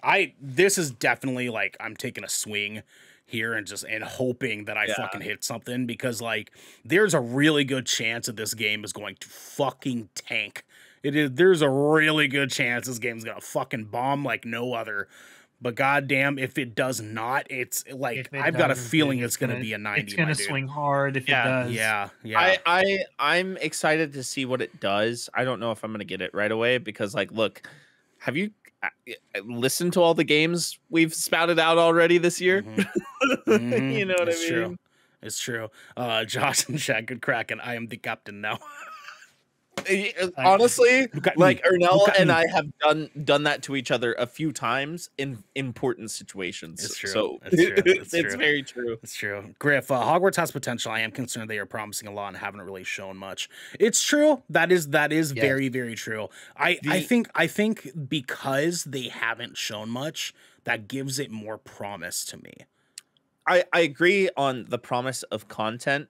But another thing that I've thought about, because this has no definitive release date in my list, I separated them by definitive release dates and to be determined. I think this game is going to be getting delayed into the next year. And if it does, I'll drop it for sure. I'll drop and pick up something else. I don't know. I think it's been delayed enough times that they know that people are waiting for it. I think 2022 is going to be a good fit for it. Let's see. We are now on round 8, gentlemen.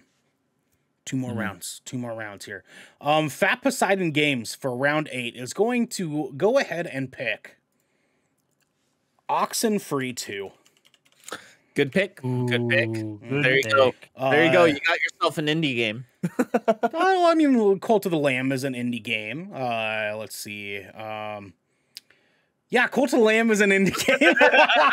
You guys took all the indie games I wanted. Fucking Stray was gonna be my fucking one piece of gold, dog. Anyways, Oxenfree 2. Oxenfree 1 had such a good reception to that game.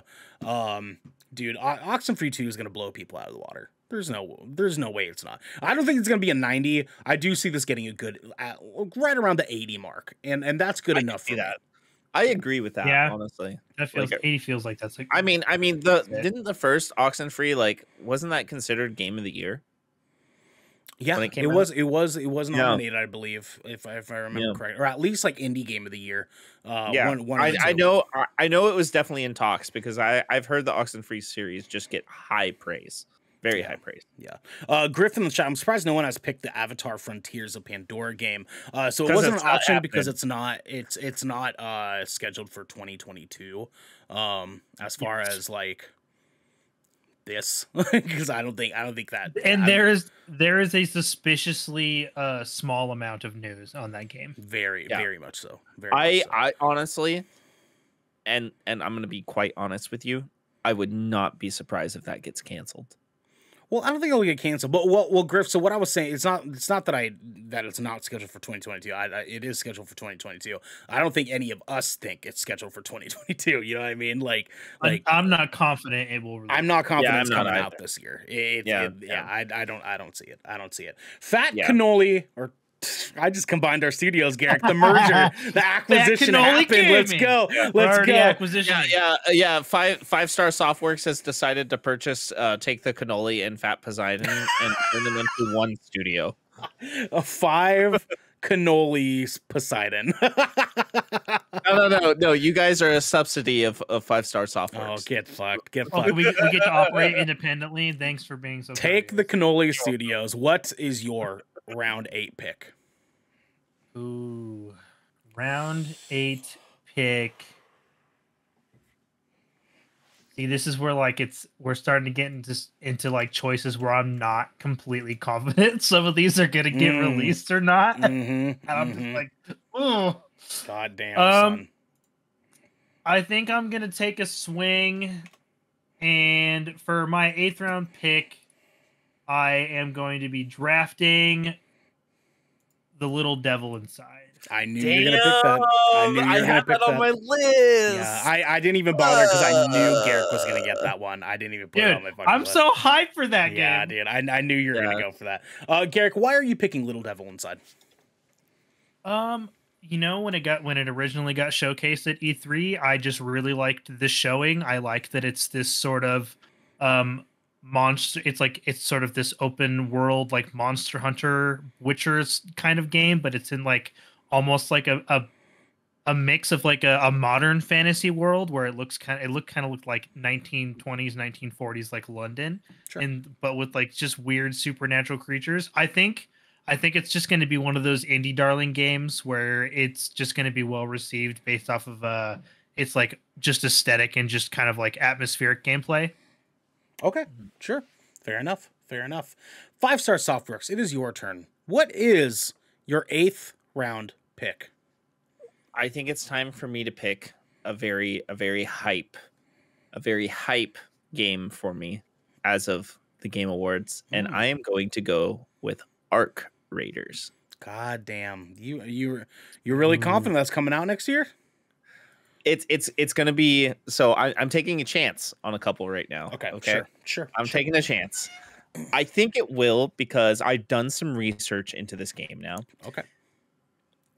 And this research has also shown me why Battlefield 2042 is so bad. Fair enough. Because this is a brand new studio from all the devs that actually left DICE over the last few years. Yes, it is. And this is a game that they have been working on. This is people who have worked on the previous Battlefields and Battlefront games. So I have a lot of hope for this. This looks like if you took War of the Worlds and put it together with like Battlefield and Battlefront and a dystopian setting. And I'm not being cheeky. It kind of has a bit of a Division 2 vibe. Yeah, no, it really does. It really does. Yeah. And I'm actually really stoked about this. It looks like a somewhat massive multiplayer game because if I remember correctly, it looks like there was like 6 or 8 different players. It looked like 6 or 8 people. Yeah, there was quite a few people on the screen. So and for me, especially as a fan of like Destiny and the Division and Halo and everything, it's the McChicken. It's the McChicken. And this game speaks to me because it is for me. Oh, there we go. Thank you, Vandal. We appreciate you, man. Let's go. And it doesn't have a lot of hype yet. It doesn't. And all of us here at Good Kraken are definitely fucking hyped. Yeah. Because this game looks good. Oh, dude. Yeah. No, that game caught my eye. God damn. God damn. And 5-Star Softworks. Are you guys ready for my reach? Your reach for the 9th round? 5-Star Softworks. What is your 9th round pick? The Legend of Zelda: The Breath of the Wild 2. The sequel. All right. Okay. Devin, representative of 5-Star Softworks. Why are you picking Legend of Zelda: Breath of the Wild sequel? Because Nintendo showed a trailer 2 years ago. Yeah. For this game. Mm-hmm, mm-hmm. And they're using the same exact engine as Breath of the Wild. Mm-hmm, mm-hmm. Yes, that is facts. I think that is we are facts. going to get a gameplay trailer at this E3 with a holiday launch. And I think this is also going to be Game of the Year. Oh, wow. Okay. All right, all right, big boy. I see you. Swinging that big PP energy around. God damn, let's go. Let's go. Like here's the thing. We're all fans of this. Mm-hmm. Oh no, 100%. Yeah, I'm here for that. We I'm here know, for we that. know if they're just gonna be reiterating Breath of the Wild and just making it better, like it's going to get Game of the Year again. Yeah. They have a really good habit of listening to their audience when it comes to the Zelda franchise. I can see it. I could definitely see it. Yeah. Big competition between this God of War and some of these other names, dude. Starfield, Elden Ring, like goddamn. Ring. Next year's gonna be so. This year, 2022 is going to be 2007 all over again. Dude, are you good? What the fuck was that? I accidentally hit my G1 button and it fucking popped open a new tab.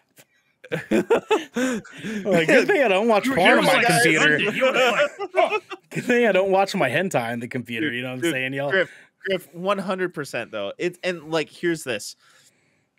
That game is a 50-50 to come out this year. Yeah, it is. But when that game does come out, it is going to be Game of the Year. That's how confident I am on the quality of game it will be, because they know they can't fuck it up. It's on record, y'all. It's on record, y'all. We are doing like this. Nintendo knows they can't screw that up. They know that. They do. All right, gentlemen, let's keep it pushing here. We got one more round and we got to do our counter picks. Take the Cannoli Studios. What is your 9th round pick? You know, I think I am also going to be. I'm taking a swing on this one too, just because I feel like it's not. I'm not super confident it's gonna release this year, but we're gonna try anyways. And ninth round pick is going to be Marvel's Midnight Suns. Oh, that's not what I thought you were gonna say. Yeah. Okay. I had that on my list. I was thinking about it, but I feel like that game might get bombed because it's not going to be what toxic Marvel fans want. That's fair. We'll see. Spider-Man was pretty much, that was just green lights across the board when that thing got dropped, man. That is like a precious gem among like basically any MCU fan. Yeah, but Marvel's Midnight Suns is going to be it's an XCOM game. It's an XCOM game. So it's not going to quite be the action adventure that we would want from a Marvel game, and I do think that that's going to have an effect. Oh wait, I didn't even. It's going to be an XCOM style game. Yep.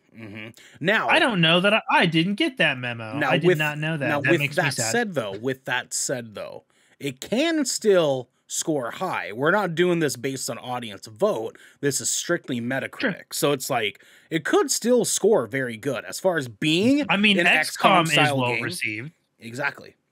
Yeah. Just like if it was a MOBA, like it doesn't necessarily mean that, like, you know, Pokemon, whatever the fuck the name is a bad game by any means just because it's a MOBA.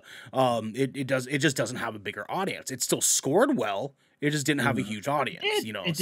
Yeah, fair enough. That's valid. Yeah. All right, guys. Fat Poseidon Games, round 9. Oh, fuck. All right.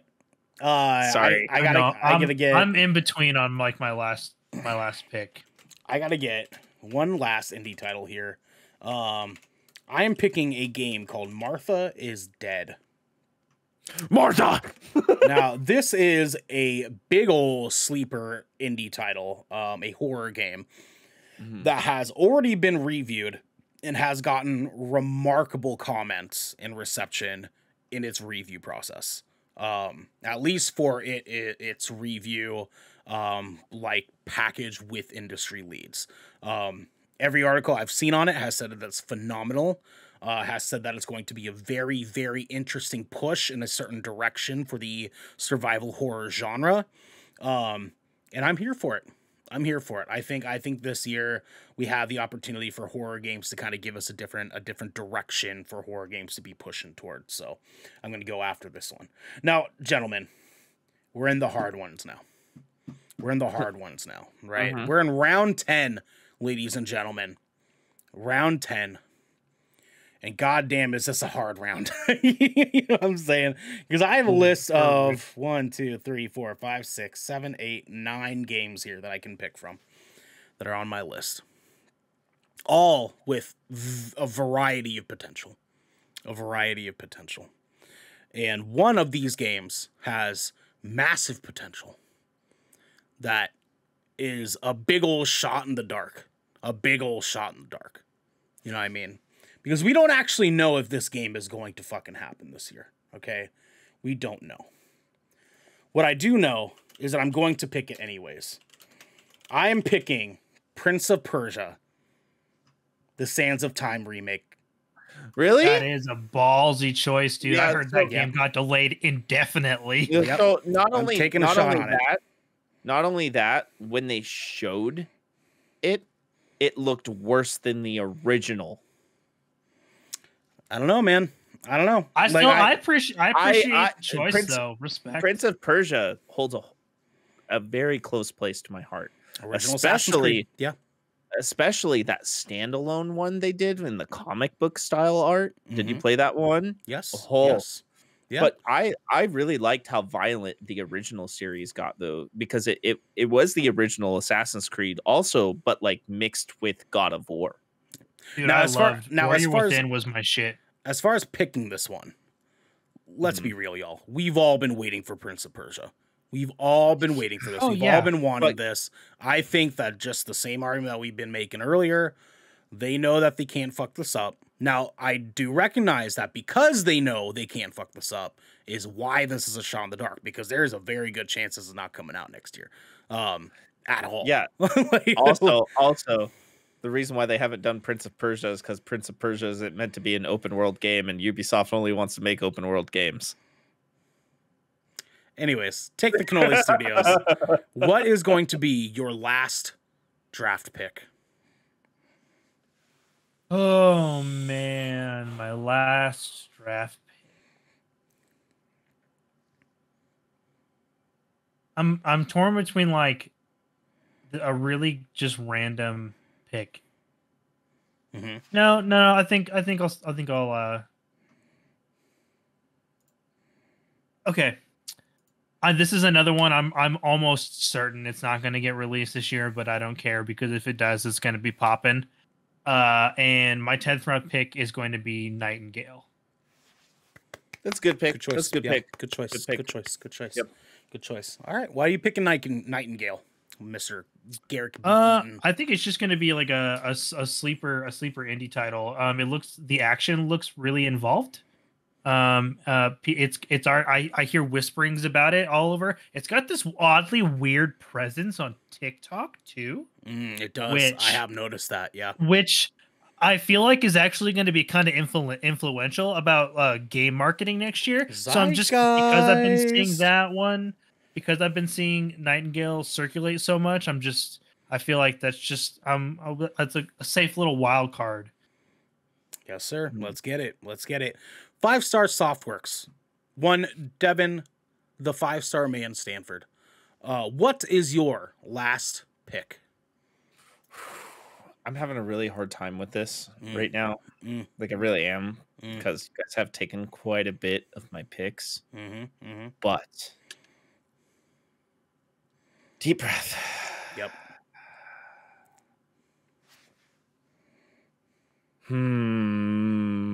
This is hard now. Why'd you do this to me, guys? Yep. Oh, man, there's so many choices, but also so many not choices.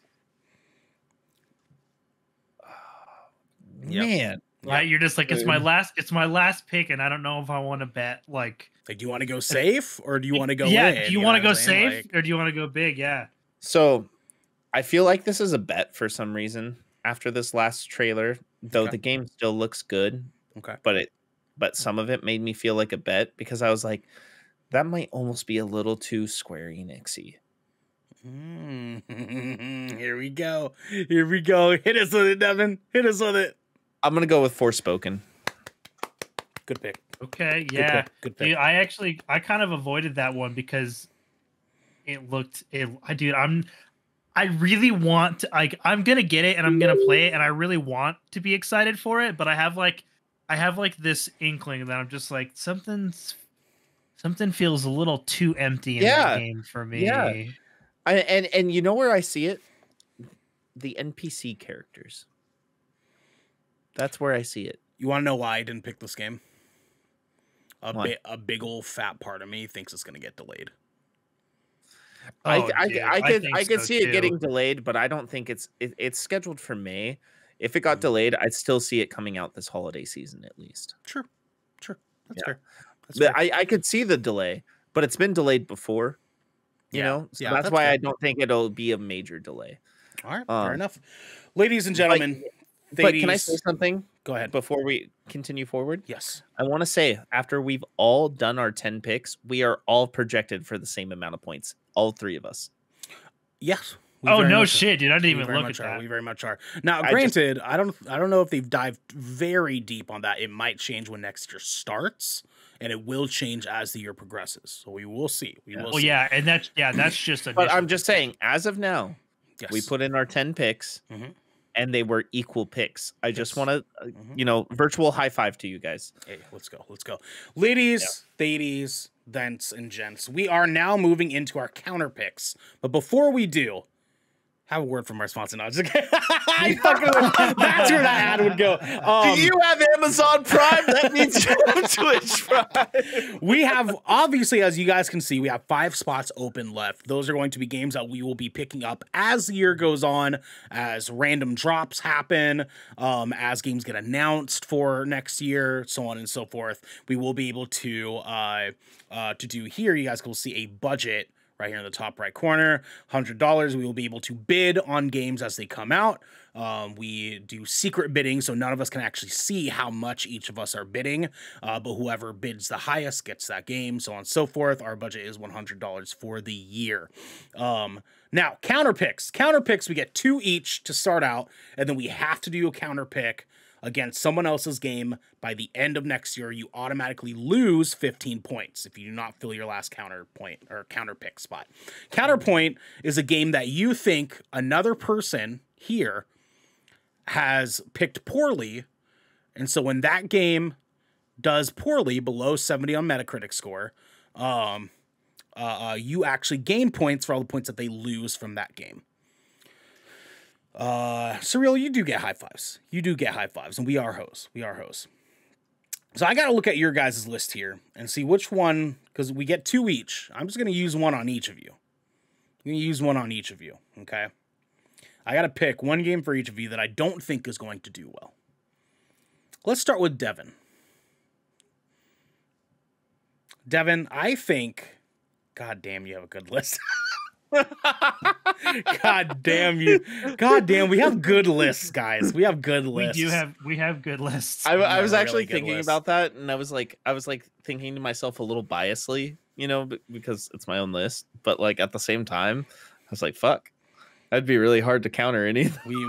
We have good lists, dude. We have good lists. Now, what I will say is that the only one here that I can even at all say that I think would not do as well as the others. Draft counter pick here. I'm going to pick my counter pick as Stalker 2: Heart of Chernobyl. That's fine. I'm very confident in that game. I think of all of the games on your list, I think that is the one with potential to not quite hit 70. But I mean, goddamn, dude. Did you see that gameplay trailer though? I mean, sure. I don't think that's going to be enough to sell people.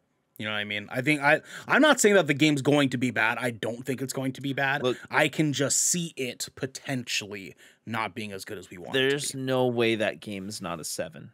There's no way. We'll see. I mean, Metro games are highly regarded, and this is the game that Metro fans have wanted. We'll see. We'll see. know, Surreal. No, it's theoretical dollars, not actual dollars. No, we're too broke for that. We're too broke. We're content creators, for fuck's sake. Yeah, no, we're too broke for that. Take the Cannoli Studios. What is your first counter pick? Ooh, so I'm also probably gonna do one for each of you guys. Fair enough. Yeah, dude, this shit's rough. Like y'all got some good ass. Like everybody's got some good ass picks. I think. Oh, one last detail here. One last detail. I forgot to mention, guys. Whatever we counter pick, you are not able to drop that game next year. Okay. Oh yeah, yes, I was aware of that. Has to say. Okay, just making sure. Go ahead. Continue. Sorry. Unless it gets canceled, right? Or it stays on. Oh, okay. Nope, it stays on, and then you just get it. You take a big fat 0 for the season. Yep. If it gets delayed or anything like that, it has to stay on if it gets counterpicked. If it's not counterpicked, yes, it goes away. You can drop it as freely as you want to drop it, but if it gets counterpicked, you cannot. I think as much as I'm gonna play this game myself, I'm gonna get it. Like I really am. But I think my counter pick is my first counter pick is gonna be Hogwarts Legacy. Fair enough. That was one of mine. Now before we dig in a little bit deeply, so Surreal, as the year goes on next year, if we want to drop any of these games from our respective list, we are allowed to. We have a limit to how many that we can do for if it is not delayed into the next year, but we can drop them. If we are counterpicking them, which is what we're doing right now, that game is not allowed to be dropped at all. So even if it does get delayed or scores poorly, we have to commit to that game that got counterpicked. 5-star Softworks. What is your first counterpick? Prince of Persia: The Sands of Time remake.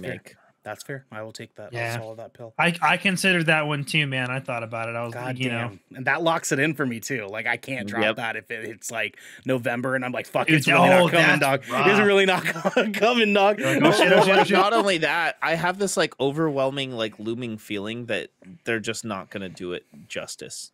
Yeah, that's fair. Yeah. That's fair. It's Devin, fair. what is your second counterpick / last pick general for tonight? Ooh, general. I'm looking at this. I'm looking at this list a little bit more. I'm looking at this list. Looking at this list. Analyzing, scanning, analyzing. So, my next counter pick. Yep. Analyzing. Is going to be one. Marvel's Midnight Suns. That's fair. That's fair. That's fair. I can see it. All right. I see you. I'll I give see you. it to you. I see you. Yeah. Take the Cannoli Studios. What is your second counter pick / last pick for the night? My second pick / final pick for the evening is going to be Gotham Knights.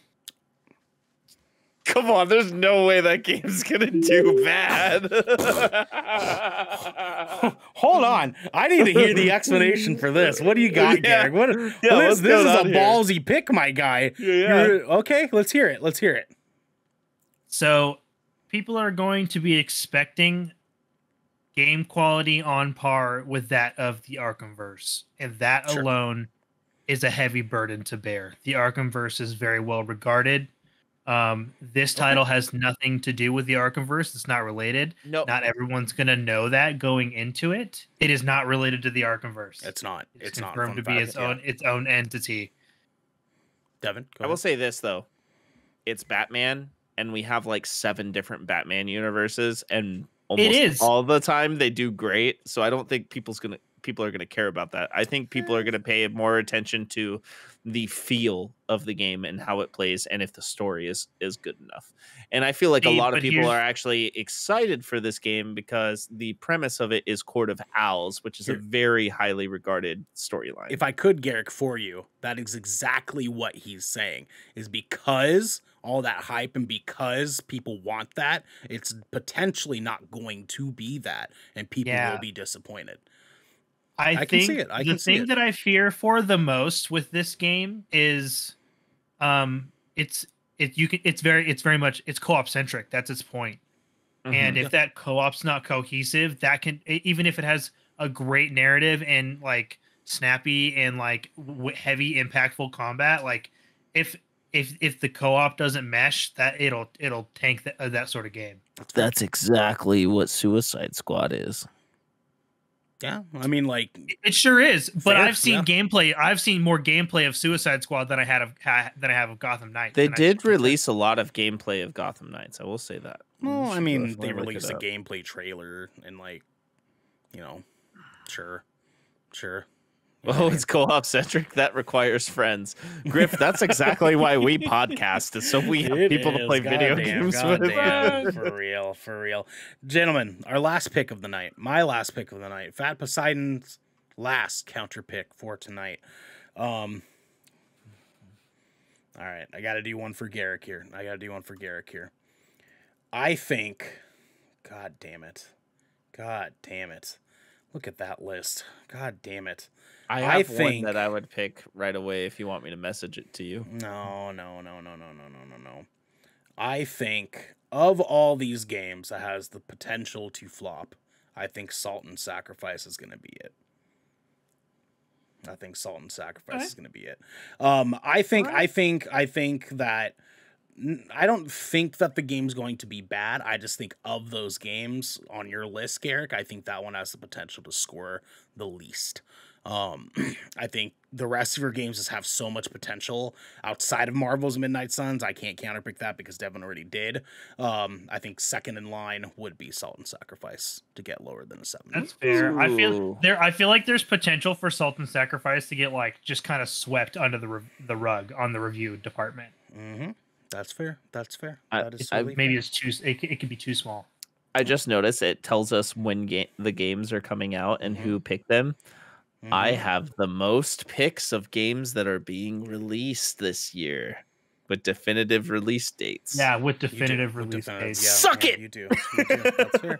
We'll see. Just like you guys at home, we'll see, my friends. Thank you all for coming in here and hanging out with us. We appreciate you guys. So much. This has been a long episode. Very long episode. God damn. Our schedule for this week. Tomorrow, Devin is going to be playing Halo Infinite. Co-streaming with Xander, I believe. Are we still doing that? Yep. Okay. We're co-streaming with it, Xander. We're still looking for more people to play with us. So if you want to play, hit us up. What's up? Let's play some games, y'all. 7 p.m. Pacific time tomorrow, 10 p.m. Eastern time. Exactly. It's gonna be fun. You guys do that. I'm gonna be wrapping Christmas gifts tomorrow while you do that. So that's gonna be my goal. I'm a bad person. I'm gonna be wrapping my Christmas gifts on Christmas Eve. Jesus Christ! On Thursday, we're doing a live recording of Shipwreck Show episode 8, I believe it is. You will be able to find that on Patreon. You guys can drop a Patreon command in the chat. I love you guys. Oh, yeah. You find that at patreon.com/Good Kraken Show. Do that on there. We may, fun fact for you guys listening and watching at home live, we may or may not do a live stream of that on TikTok. Find our TikTok. You might be able to watch it on there with us. You know what I'm saying? Yeah. Come hang out with us on TikTok. Yeah, go to the talk of the ticks and tick that talk so you can be talky with our ticky and the talky. Talk that tick. Yeah. Oh, fuck. Friday and Saturday, we have no content for you guys. We're taking it off for Christmas. Go hang out with your families and then hang out with us in our Discord. Wish us Merry Crackmas because we wish all you guys Merry Crackmas at home. And I will be there in Discord so we can hang out. Guys, please let us know which one of our teams has the best picks for next year between 5-Star Softworks, Take the Cannoli Studios, and Fat Poseidon Games. Let us know who you think has the best list for 2022. Comment down below. Hit us up on Twitter. Hit us up on Discord. All the good stuff. We want to hear from you guys. In the meantime, y'all, this has been the Good Kraken Podcast, your choice for all the nerdy video game and pop media news, reviews, and discussions that you wanted to hear. Live every Tuesday at 7 p.m. and Saturday at 12 p.m. right here at twitch.tv/GoodKrakenShow. If you enjoyed the show, you can head on over to patreon.com/GoodKrakenShow, where you can submit questions and topics to the show. You get exclusive post-show content, and you have early access to episodes before they go live on podcasts and video services across the digital sea. Give it to me. You can also support us by going to our YouTube channel, by clicking that beautiful bell and big red button, or by subscribing to our podcast channel by searching Good Kraken with an exclamation mark and leaving a review there. We're not gonna do a post show tonight because we are real fucking deep. But until next time, my friends, be good to each other. Love y'all. Bye. Even if you hate me.